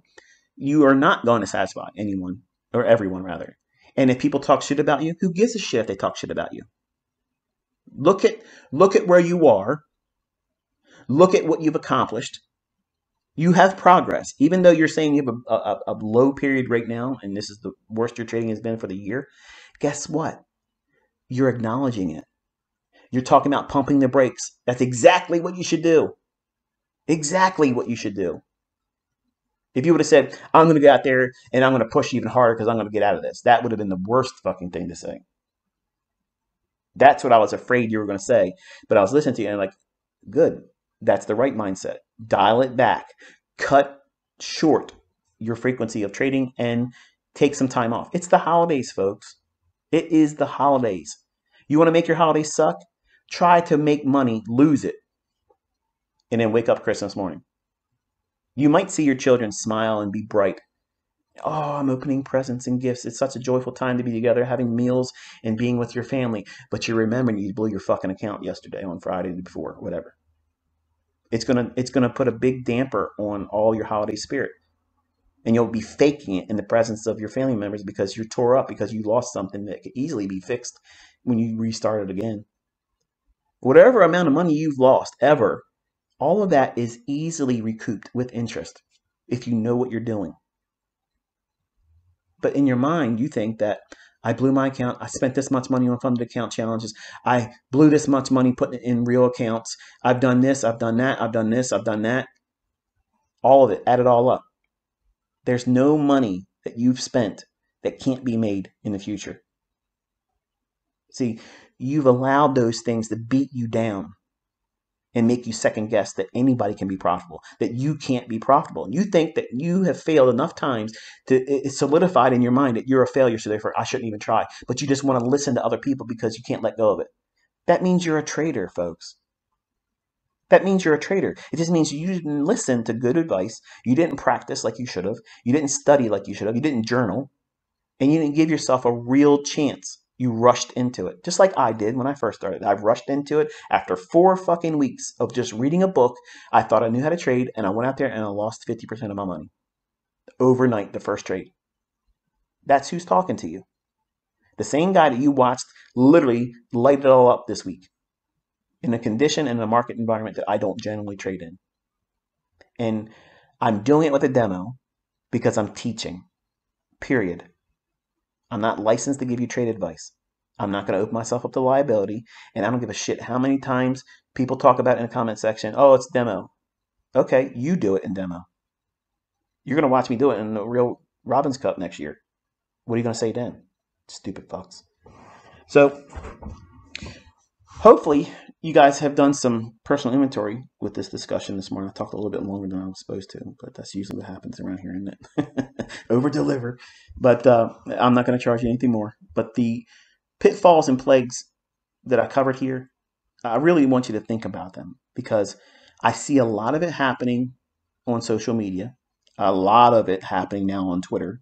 They're all rushing in to try to fill a void. And there's going to be a whole new supply of people that are going to be wanting to chase whatever lead dog barks loudest. And I'm not saying that anybody that doesn't come up, that they shouldn't be listened to. I'm just saying, think. Are you really seeing everything? Do you know these people? Do you know that they can trade? Do you know that they have something that works? Do you have the funds to pay them for what they're going to ask you to pay them for? Because really, there's that is a big thing right now. And the new movement is starting funding companies. I am not associated with any funded account company. I would never be associated with any funded account company. But it's equivalent to running a brokerage firm that's fake, where when you have clients that deposit real money, and when they lose, and they've only been really given a demo account, really, that operating under the guise of a demo, when they lose money, the person that set up that shell company, they're just taking that person's losses. That's how they're affording their or Ferraris and bullshit, because they're not making money trading. But there's a big window of opportunity for that type of business, and there's millions available to that. I would never, ever set foot in that type of thing. I would never be associated with any of that. And just look around, and you're going to see a whole lot more of that type of stuff. I'm not saying every person that or individuals that do it are shady, or that they're not, trying to do what's right. I'm just saying, just be careful, because that's the biggest thing right now. I see the trend shifting to, well, I really don't have to trade, because now if I start a funded company, the chances of someone being successful in trading is very limited. And while you may get the individual outlier come out once in a while that does real well, that have to be paid out, the majority of individuals that come in and they're paying for challenges and they're failing, that revenue that's constantly coming in, that will offset the few people that will ever join that company to get paid out. And the flavor is also, if there's someone extremely wildly profitable, this was one of my concerns. You know, do I have students that eventually get banned because they're just beating them up? And I don't know. I haven't had anybody come forward and say, yeah, ICT, this is what this, and that's my interest though. Like I'm interested to see, because there's a lot of you that listen to me, a lot of you trade with my concepts, and a lot of you do well. Would there ever be a situation where there's so many people coming in? Like that was that. Like I said, like the question I would ask if I was sitting down with all of the prop firm owners.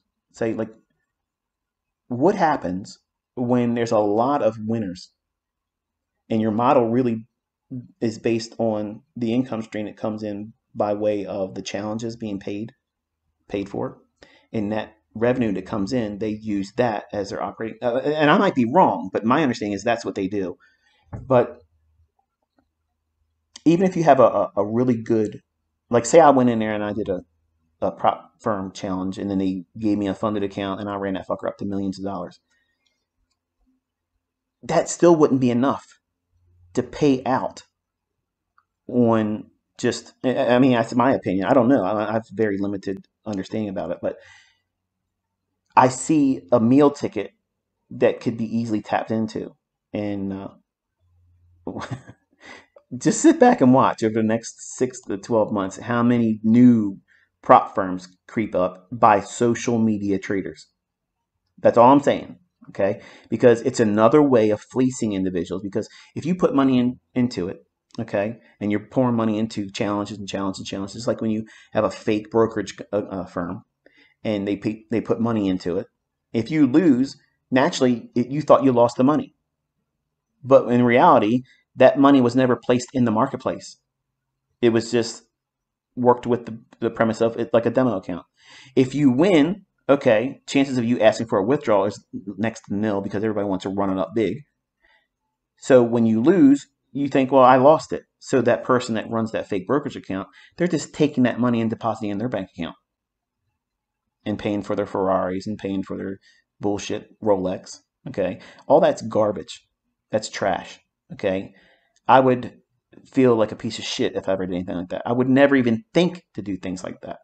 But I'm not saying all prop firms are like that, and I'm not saying all brokerage firms are like that. But there's a level of shadiness that certain individuals on social media that they're putting their hands in everything, and when they won't come out of their MT4, that's a problem.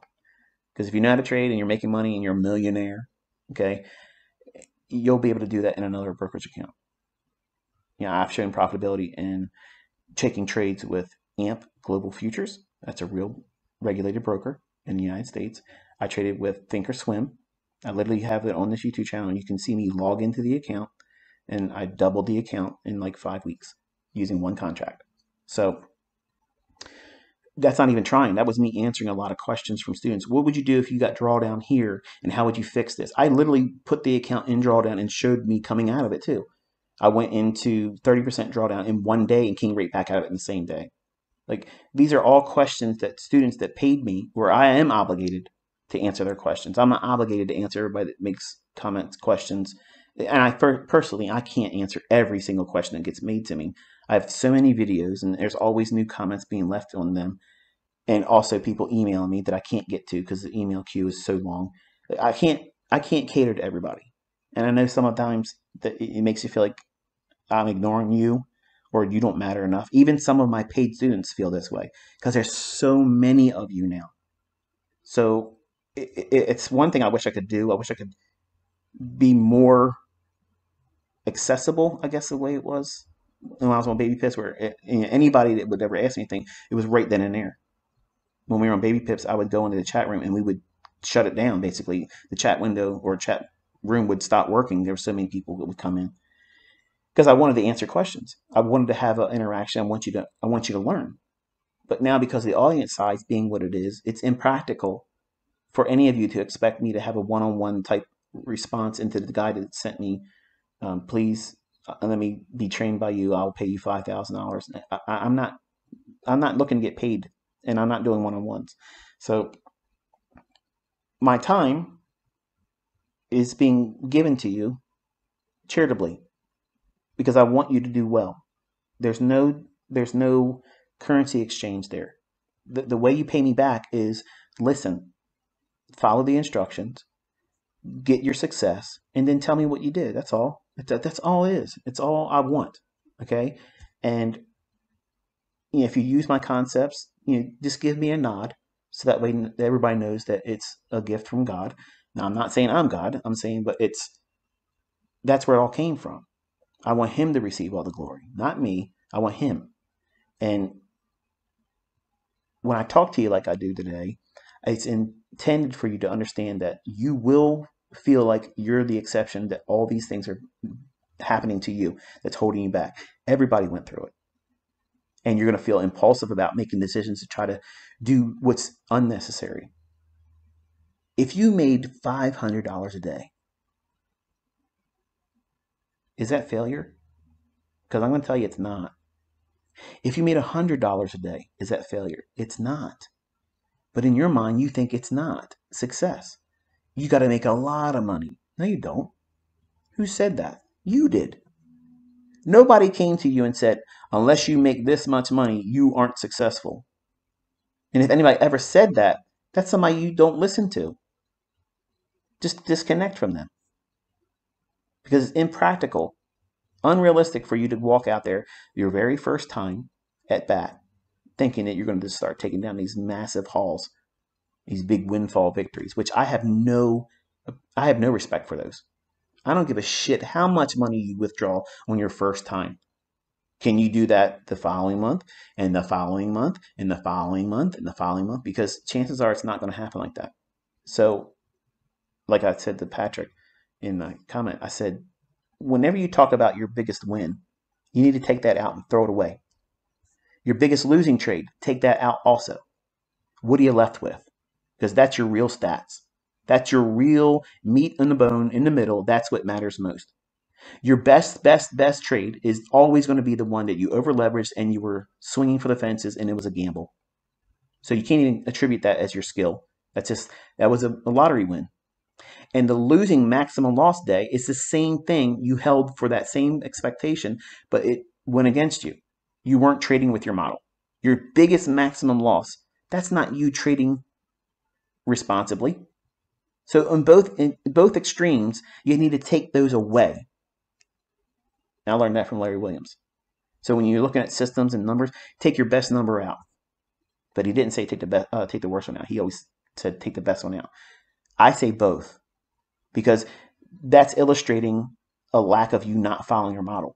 And what's left is the clearest depiction of you when you are engaging your model within the realm of your ability to stick within it. That's the results in the data you have to show it. If that means that your average profitability on per trade is less than $1,000, then that's what it is. That's not shameful. Because if you're consistently doing that, as your equity grows, you let money management do the heavy lifting when it's appropriate to add to it. And like I told Matt, Trades by Matt, I told Patrick Whelan the same thing. I tell my students the same thing. You let your equity dictate how and when you add more contracts. When you've watched me run up accounts in MT4 and watch me run them up in Tradingview and you watch me run them up in the Thinkorswim and you watch me run them up in AMP, those principles are what I was employing. Not to those parameters, but I was allowing, when I made money, that afforded me to trade with more contracts. When I lost money, then I traded with less margin, less contracts until I made 50% of that loss back. Then I would bump right back up to whatever the leverage was that I made prior to taking the losing trade. Now, if I'm in a trade intraday and I take a loss and it may be less than what I'm allowing for the trade. So in other words, let's just say I'm risking 3.5%. I'm not saying that you should trade with 3.5% risk, but let's just say that's what it was. I get stopped out and the loss equates to 1.7%, 1.9%. Okay. I'll put the same amount of leverage back on because I didn't take a full 3.5% loss. So that's my marker that says, okay, if it gets below that, then I have to make a cut in the leverage. So I may take a smaller loss that is less than what I would take as a full risk for that day. If I hit that threshold, then if I take another trade, it has to be with less margin.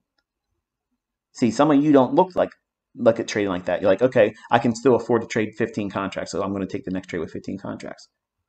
You're assuring that you're going to fail. You're guaranteeing it. You're ushering it along. You're inviting it. You're laying it out there with a red carpet. Blow my account out. You're not trading with enough movement afforded to you by trading with that large leverage. So if you just traded with one contract, okay, just one contract. I made 100% plus percent in 5 weeks trading with Thinkorswim, doing one contract trading on NASDAQ. Go look at it. It's on there. Real money. And I set that up as a realistic expectation for you. I think that that's realistic for a new student first year. I think that's realistic. Not make 100% in 1 month, but for the sake of if you were pick and choosing one trade per week, you take those examples in mind. You can make 100% in a year. And some of you are like, well, that's not enough. Where are you going to be in 10 years from now? Will you have $1 million working your job? You won't. But if you start with $1,000 and after taxes you net 100% return, you got over $1 million in 10 years. And that's a very, very slow-paced snail's crawl approach to fortifying 10 years. You have $1 million. Now, $1 million isn't shit anymore today. But that's just an example that I started with when I was on Baby Pips. I was saying, look, you guys look at money differently than I do. I look at how I can take a little bit and make a lot over time. Over time. So when you sit down and you say to yourself, I'm going to learn how to trade, I'm going to be successful at this. Okay. You all have a timeline that you're going to be profitable by. That's a mistake. That's a mistake.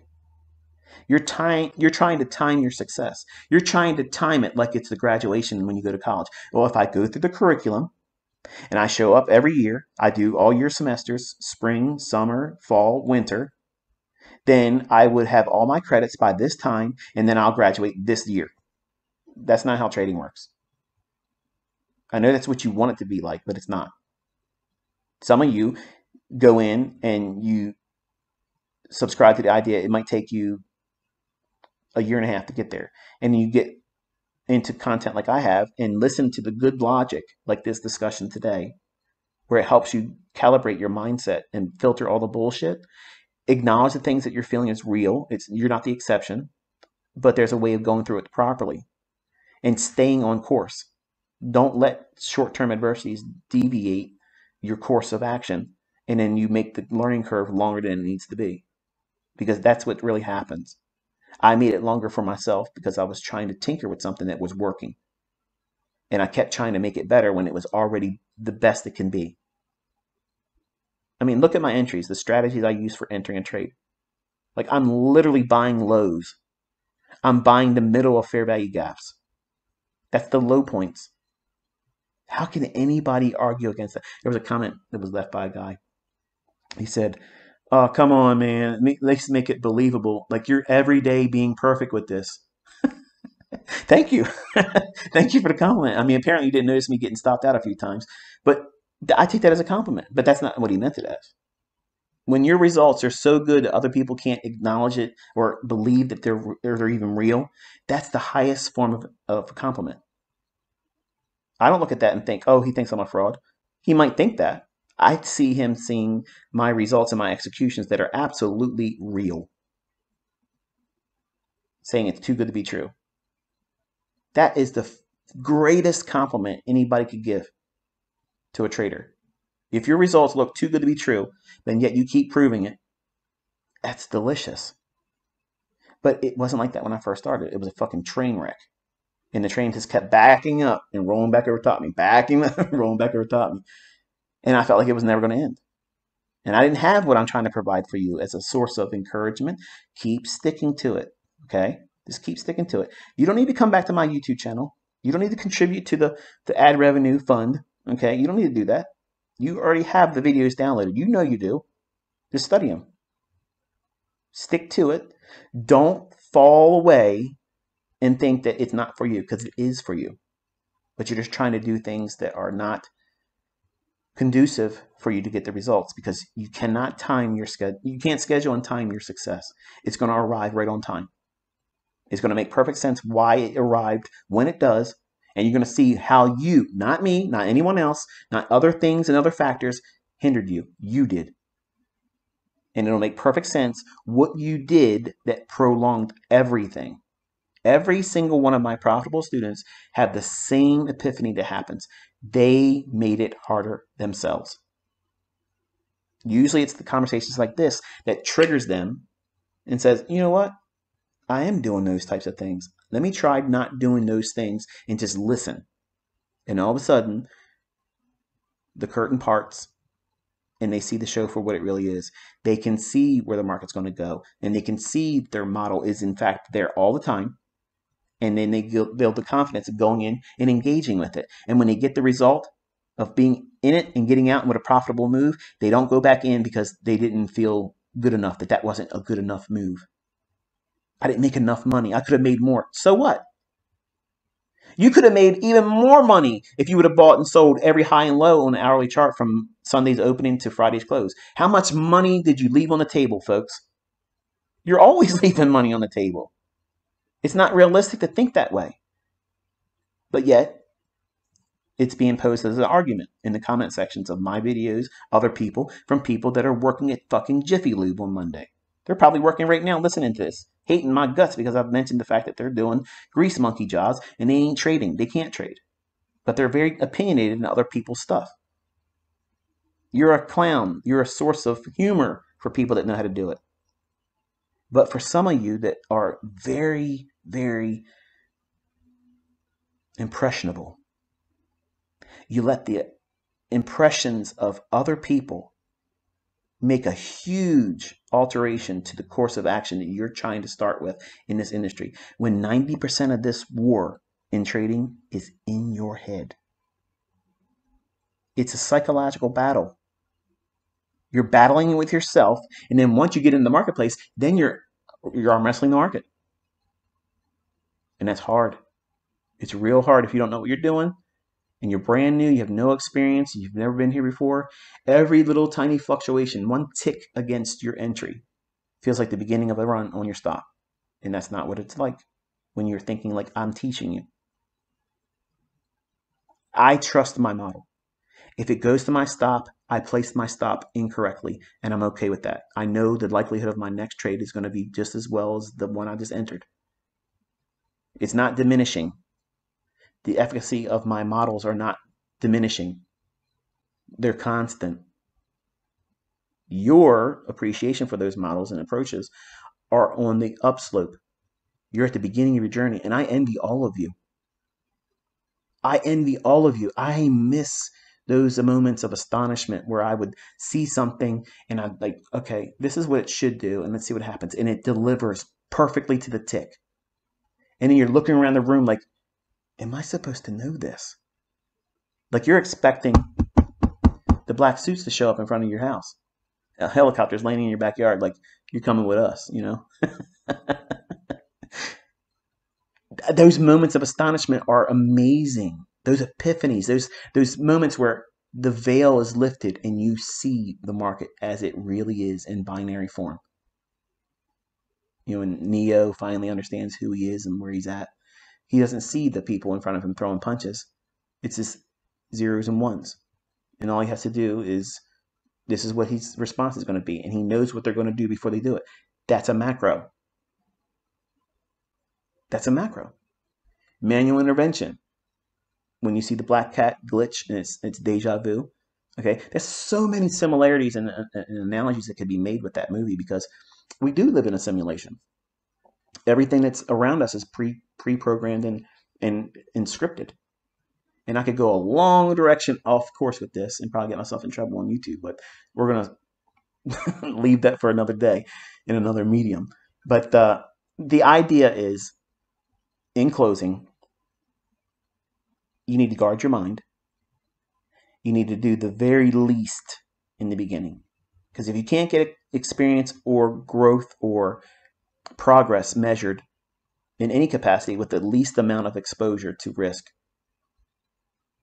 it matters not how much more risk you can accumulate. What's the difference is if you have 15 contracts on or if you have one micro lot on. If you're wrong about what you're trying to do in the marketplace, the market's going to show you. Do you need the maximum pain, the maximum expense, the maximum discomfort for you to appreciate that you're not following the model correctly? Because some of you, you're full of shit when you say, I got to learn how to trade with real money. That's the only way I can learn how to trade. No. What you're doing is you're saying that I'm a fucking idiot. Please beat me over the head with a stupid stick because I don't know enough to know that I can do this without any harm to myself, without any financial risk, without any kind of hardships that's going to cause me to second guess my own ability because of the fear of being wrong associated with money. That's the reality. Books aren't going to teach you that way. Mentors aren't going to teach you that way. It's sugar-free, as it should be. You want it to taste sweet like honey. And sugar is a disease causer. The more you can cut sugar out of your diet, the best you're going to have in terms of health. The same way with trading. You want meat and potatoes, baby. Meat and fucking potatoes. That's it. Because whatever you can do with the least, if you have a measurable outcome that is more times than not delivered to you based on a model that you're working with, when you do that same procedure over and over again, just like a cookie cutter, you take it and you press it into the dough. Are you expecting a star-shaped cookie dough cutter to give you a shape of a circle or a square? No. It's designed to do one thing. You press it into the dough, you lift it up, there you have a piece of dough that's cut out in the form of a star. Wonderful. Are you trying to do something else outside of that? No. Your job is to find another place where you can find the dough, which is a trade setup, and you're going to press your cookie cutter, which is your mold, or your model rather, press it into that dough and pull it out. And you take home that star-shaped or whatever the shape of that cookie cutter is, whatever your model is, if it's the optimal trade entry, if it's the silver bullet, if it's, anything else. That's all you're there to do. And demanding it does anything more than that is foolishness. The results that you get from the least amount of leverage from that is irrelevant in the beginning because you have to get to the point where you can replicate that over and over and over again, more times than not over the course of a month, over the course of a week. And taking that sample set and saying, okay, I have done this for a week, and this is the many transactions I've taken. This is how many that were profitable. This is how many times that were not profitable. This is how much I was able to yield as a net return. Over time, it'll become easier to do it. That's the goal. And you want it to be boring. You know, on Wednesday morning of next week, you're going to go out there and you're going to find 10 handles in the S&P. You know you're going to find 30 handles in the NASDAQ. I know that. I absolutely fucking know I'm going to do that. I know I'm going to be able to do that. I can do that. I know tonight when I lay my head down that my thought is not going to be swirling around. Am I going to be able to trade next week? Am I going to be able to pull anything off? Am I going to be able to find a setup? It's a given. It's absolutely given. I'm not worried about that. That is confidence that you cannot appreciate until you have it. And most traders don't have it. Even if they are profitable, they still say that the market's random. It is random if you're believing the bullshit you're trying to trade off of. All these things that you're subscribing to as a religion. Elliott wave, Wyckoff, it's this, it's jumping the creek, it's this, this wave count. Man, if I had a trade like that, I would not be able to sleep at night. That's too many variables where I'm trading on constants. I know where the liquidity is. I know where the inefficiencies are. I know what the economic counter is going to produce a injection of volatility at a specific date and time. I'm not I'm not clueless. I'm not confused. I know exactly when I'm going to step my ass in there and tap dance all over this shit and moonwalk my ass out the door with a bounty. I'm going to do that anytime I fucking want. And when you learn how to do it, you'll do the same thing. It's confidence that you cannot appreciate until you have it. In the hands of weaker men and ladies, you'll be a prick like I was on American Online when I finally got it. I was an asshole. You think I'm an asshole now? No, I was bragging. I was really bragging all the time. I'm just spitting facts right now, and I'm bringing receipts every single day. But you don't want to accept it because you can't do it yet. And you think it should have happened to you because you watched a few videos or you scribbled some bullshit on a notepad or a napkin at work, and you think that you've been journaling. That's not a real attempt at doing it. You're half-assing it. And if you're half-assing it, don't be surprised when you get half-assed results. When you make it your business, that this is your career, you are learning how to operate and run a business. What is it? You incorporated. You incorporated. Because trading opens up so many more opportunities than just getting funded, getting paid out, getting in an account with real money in it, and taking withdrawals from it. If that's all you see in trading, wow, what a myopic view. You have so many ways to turn this into an enterprise. Like I could look at the level I am right now. Okay, no advertising, all word of mouth, and I'm not even selling anything anymore. Any one of you right now would love to be where I'm at, and you would be pushing it, maximizing it, squeezing every drop out of the level of attention that's on me right now. Imagine if you had that with real skill. All I'm trying to do is inspire you to do that. Just do that and apply it to everything you do in life. You'll never run out of money.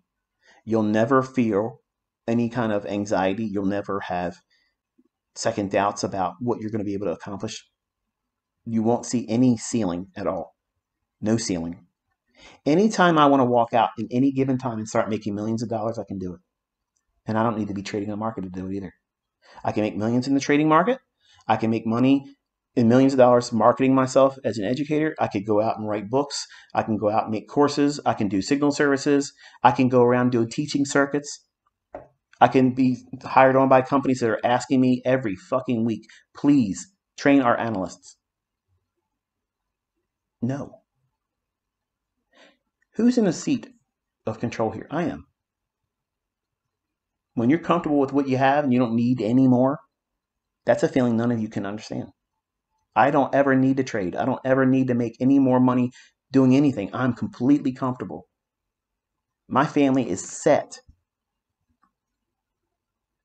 That's what you want to be able to do for your family. You want to be able to lock it down, set it up where it's residual wealth, legacy wealth. But I hold my children to a higher degree of responsibility. While they could easily just have money thrown in their hands, and I've done this, and they've recklessly spent it. They've done stupid shit with it, put it in fucking cryptocurrency and whatnot, and lost it with shady ass brokers. Their wallet, something didn't happen. They can't get their money. Some other crypto went to zilch, zero. Hey, shit happens. But I make them work.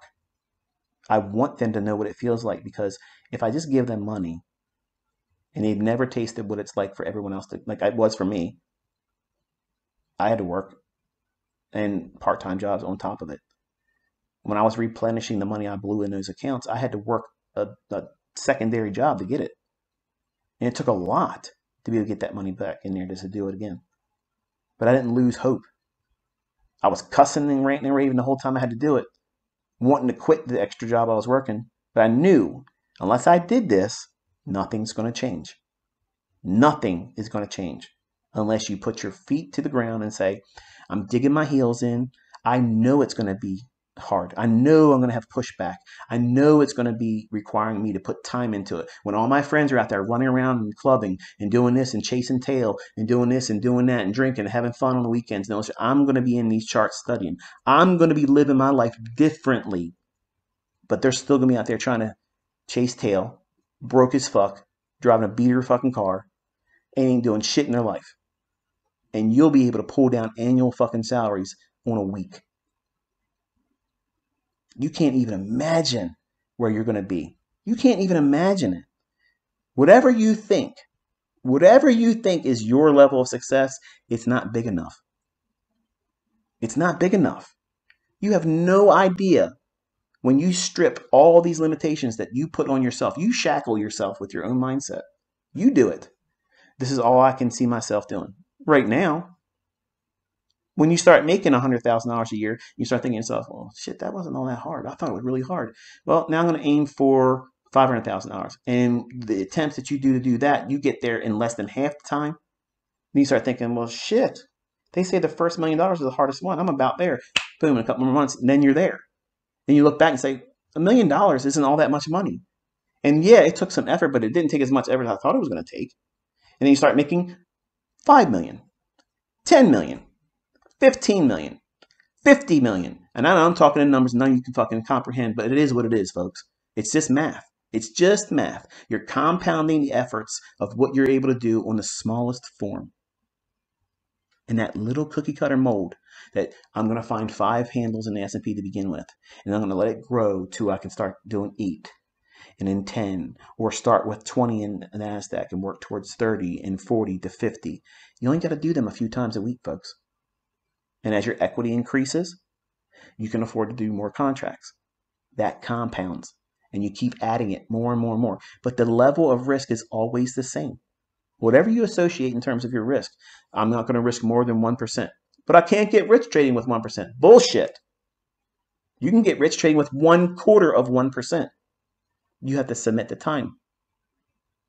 None of you want to do that part, but that's the part you have to submit to. That's the first thing I submitted to when I first started trading. I had a 20-year plan. Imagine me writing a book. How to be successful and retire 20 years as a trader. Nobody's buying that book. Now, in the 80s and the 90s, that would have been a great title because everything was around what? For you younger folks, you ain't going to know this, but it was all mutual fund. It was when mutual funds and Fidelity. Everybody was trying to get people to invest in these mutual funds. And they were projecting, this is what you should do. Average is 12% return on stocks over the course of the years. You put this much money in, your money can compound. You'll have $1 million by the time you're whatever. So I was like, well, shit. If I can make 12% in a mutual fund a year, what happens if I start making 12% a month? And then what happens when I start making 12% every 2 weeks? And then what happens if I make 12% a week? And what happens if I can compound my efforts and find trades that yield 12% in the same day? Suddenly, all these big numbers that were fearful for me as even contemplating as realistic ever to reach for, they became reachable. Because I'm not increasing the level of effort in my trades. All I need is the setup. And as the equity increases in the baseline is whatever it is at the time, it's 100,000, 250,000, 500,000, $1 million account. Whatever that is, the risk percentage is never increasing. So whatever you've adopted as your model is, this is what I'm going to risk. It's going to be 1% or less. It's going to be 0.5%. It's going to be 1/4%. You're trying to tell me you're not satisfied risking 1/4 of 1% of $1 million if you have that in your trading. Okay, it's real money, not funded bullshit. It's real money, and you're able to take down a setup that yields 5 to 8 to 10 times what you're risking. Really? You don't think that that's a good living? 50 fucking grand a week? You can't get rich? Oh yeah, you're fucking great. That's rich. You don't know what the fuck you're talking about. You failed math. But you have to give yourself time. You got to let it build up. And as you grow, and you put more things into operation where you're running a business and you start milking social media, and then if you put your presence online where you can monetize that as well, then you get the best tax treatment there is. You can drive all these big fancy cars and lease them and laugh at people and say, oh, it's a lease. Yeah, I'm getting paid to drive it, fucker. Enjoy riding around in your beater ass fucking pickup truck that's 15 years old. Dusty ass shit with McDonald's French fries that ain't even fucking decomposed yet. Sitting back here talking about something, you drive around in a leased car. Bitch, get out of here. My cars cost more than your fucking house. Get the fuck out of here with your bullshit. These people will try to tear you down all the time. And the more success you have, the more success that you share, there are more of them going to come at you. Are you going to live your life worrying about what they're going to say about you? Fuck these people. They are losers. The fact that they're spending their time talking about you, they're fucking showing you they're losers. Nobody that has success spends any time talking about somebody else. Nobody does. Nobody has time talking about that shit. You keep your business minded by you. You mind your own business. Nobody else is going to mind it. You do it. And you stay out of everybody else's business. You keep your head in the charts.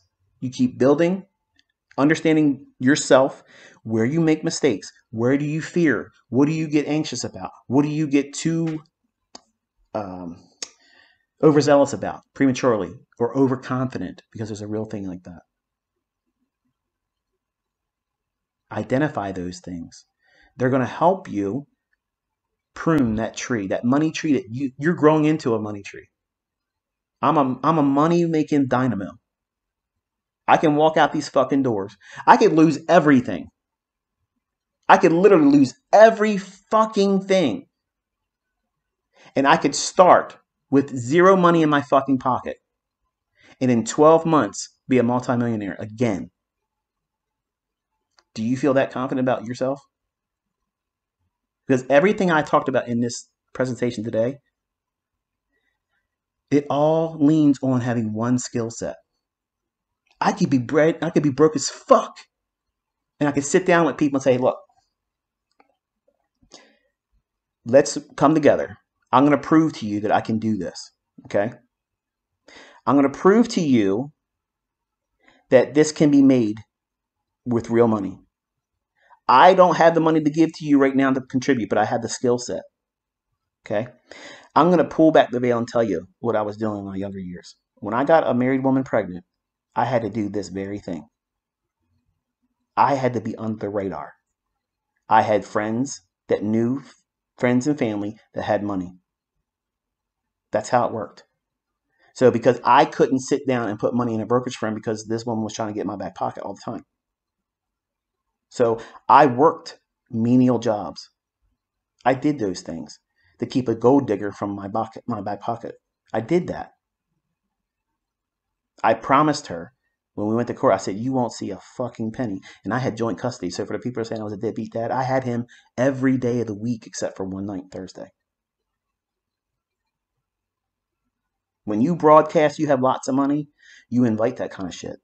And some of you young men literally are asking for the biggest fucking shock of your life.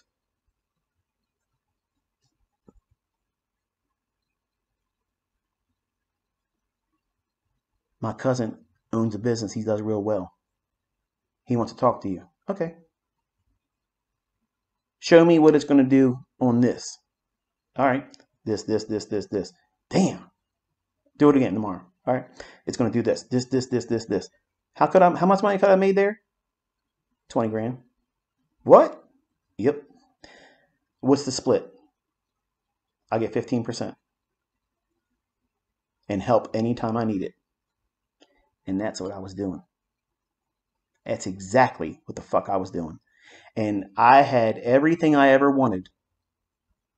I had money all the time. I had so many friends and resources and more people constantly coming up. And I was scratching their back. They were scratching mine. They were giving me gifts. Okay?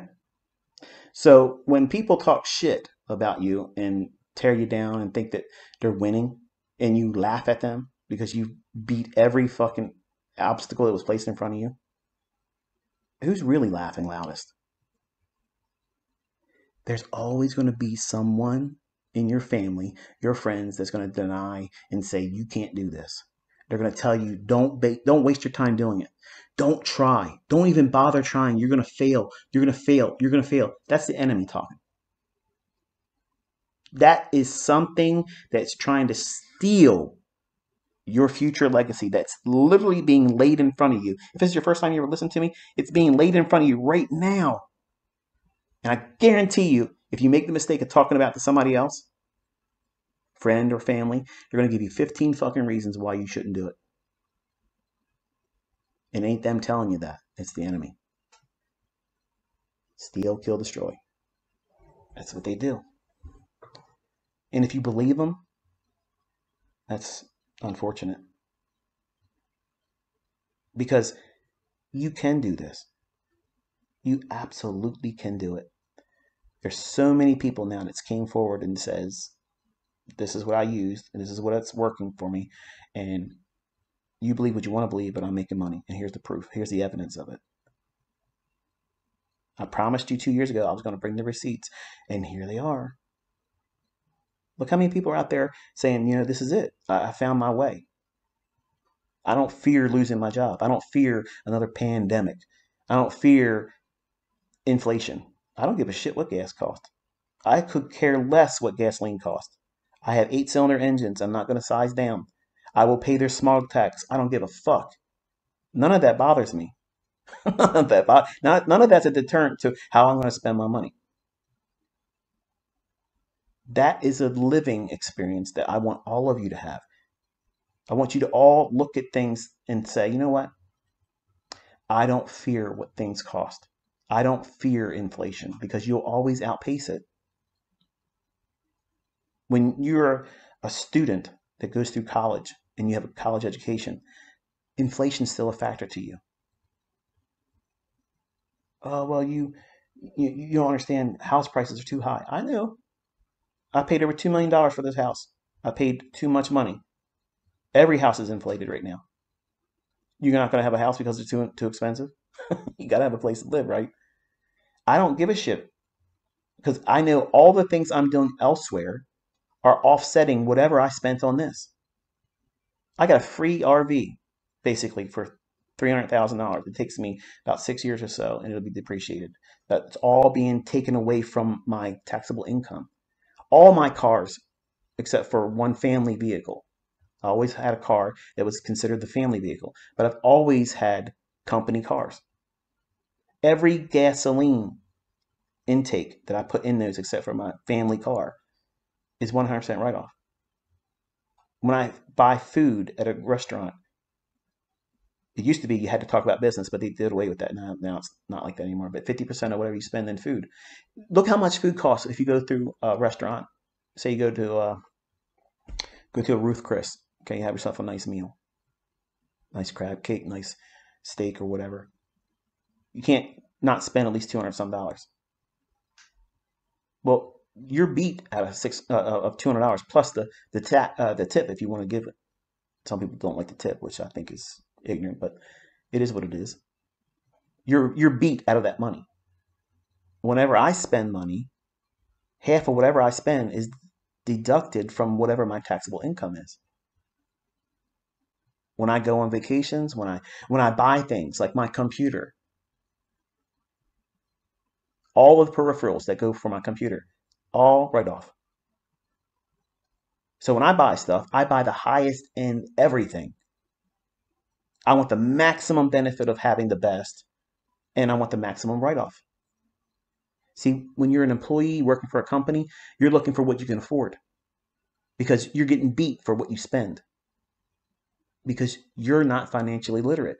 You've been indoctrinated.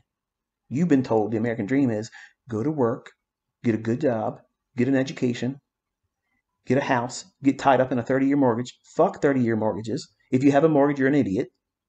You're paying fucking 2 times, 3 times for a house that's already too much money, when it's just so much easier for you to rent something that you can afford, learn how to invest, take that money, maximize it, build it up, and buy something fucking cash. Oh, it's easier said than done. I understand that. Look, I hear you. I hear you.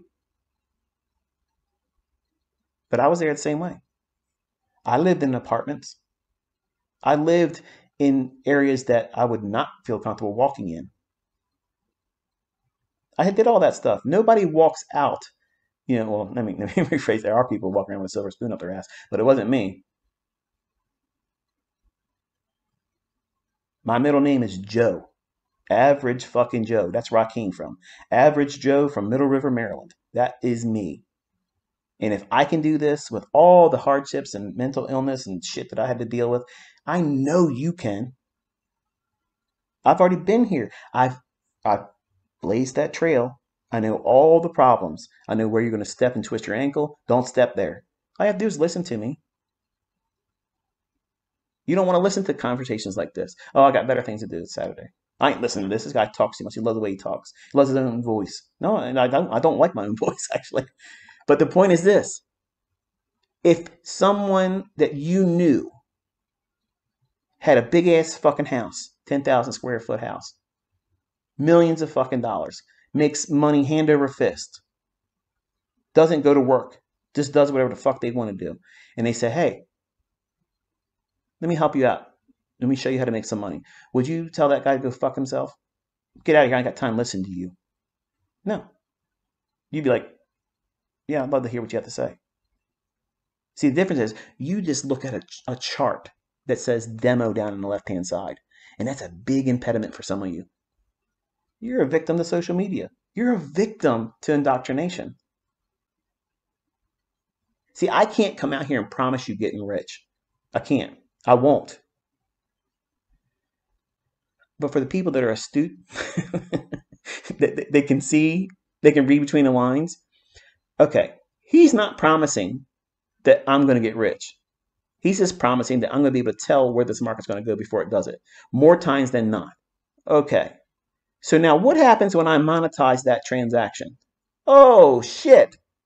And if I can repeat it, oh my goodness. I didn't say it. This is something you came up with. You came to that decision to start putting money behind it. And the question really is who wouldn't? If you get really good at something, if you knew the winning lottery numbers 3 days out of a week, wouldn't you fucking play the lottery? Wouldn't you deliver pizza to get some extra money to buy more tickets? You would start doing all kinds of shit, right? And that's why I entice all of you to simply go in and study what I've shared.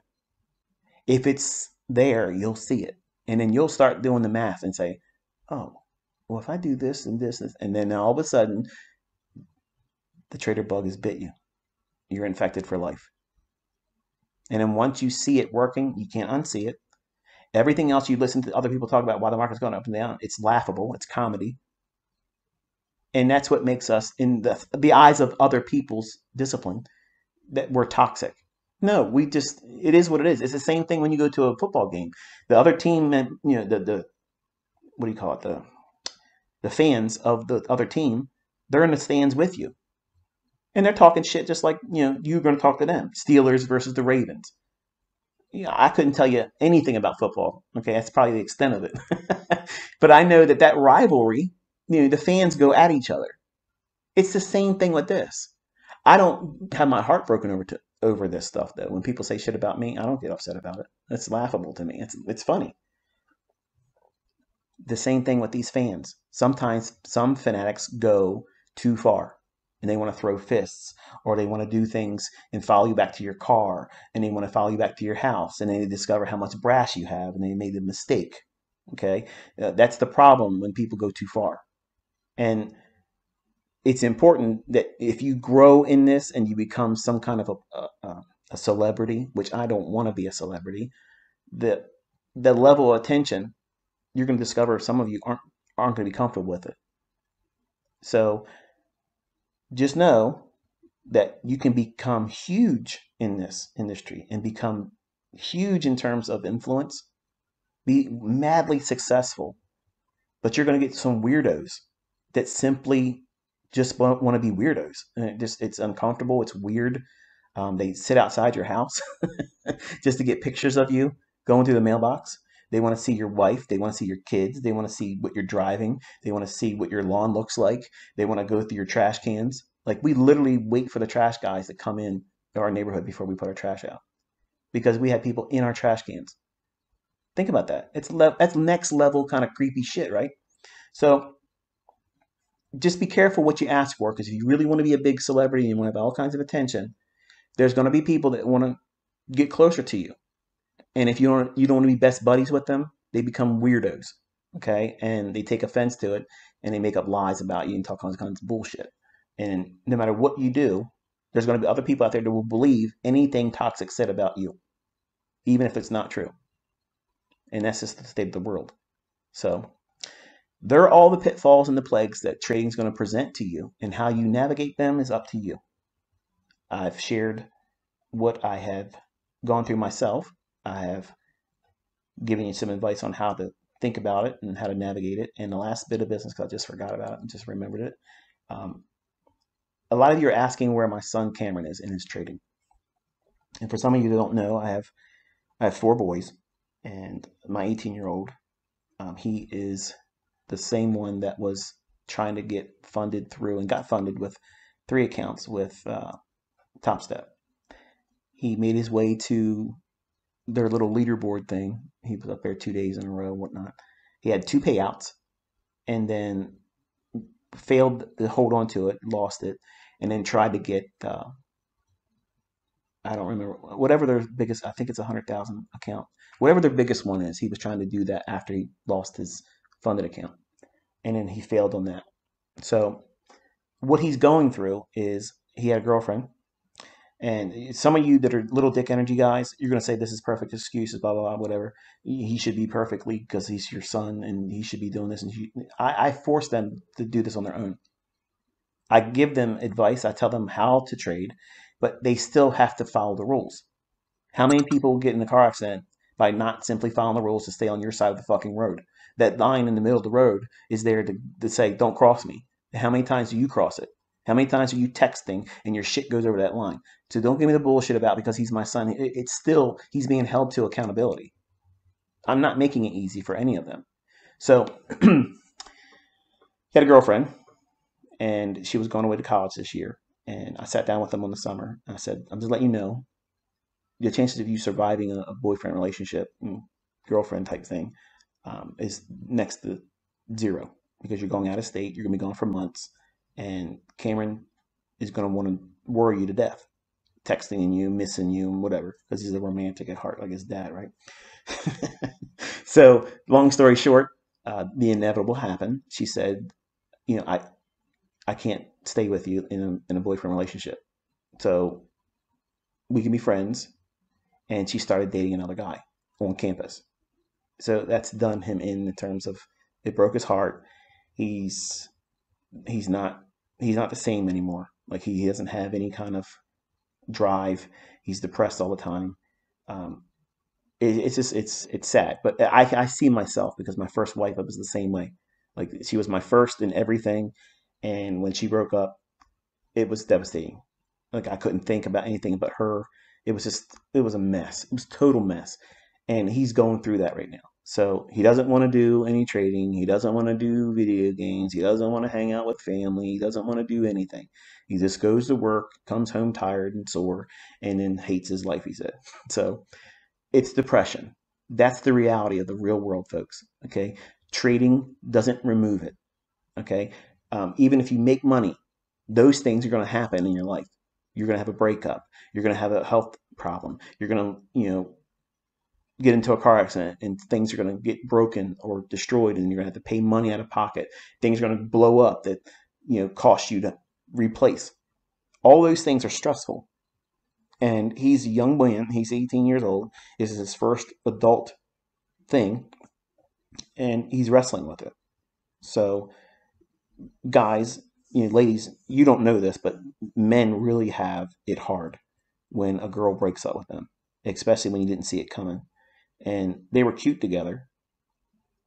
If they weren't having the separation of college, I think they would still be together. But, you spend months away from each other, and then you are separated from your family too, in a new location, constantly stressed with school, and somebody starts giving you attention. What are you going to do? You're going to pal out with them. And it's natural. It's unfortunate, but it's natural.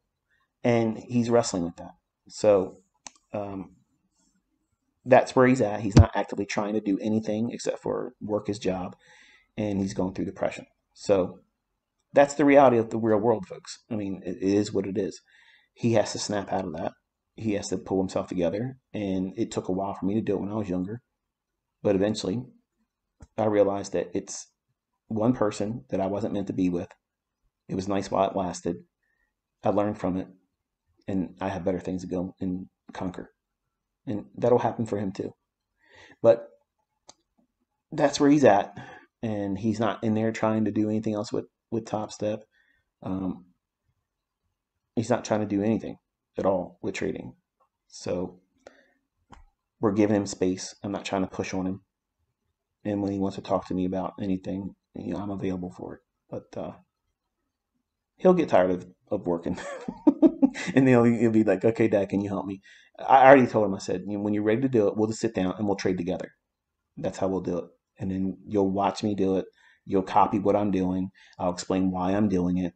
And he'll make money and he'll learn how to do it also. And then by the amount of money he makes, he will never put it down. That was like the last card I was going to use. I didn't want to do that part in the beginning because it creates codependency, but like that's my insurance card with him. And I know that's what all of you want, but I'm not obligated to any of you. He's my son. He's going to succeed. He will be successful at it. But I got to let him go through these periods of uncomfortable where if I don't do this, this is what it's like. So that way, when he starts making money consistently in its annual salaries per month, he won't do anything to mess that up. Not a relationship, not someone else that's a friend, nothing. That's his business.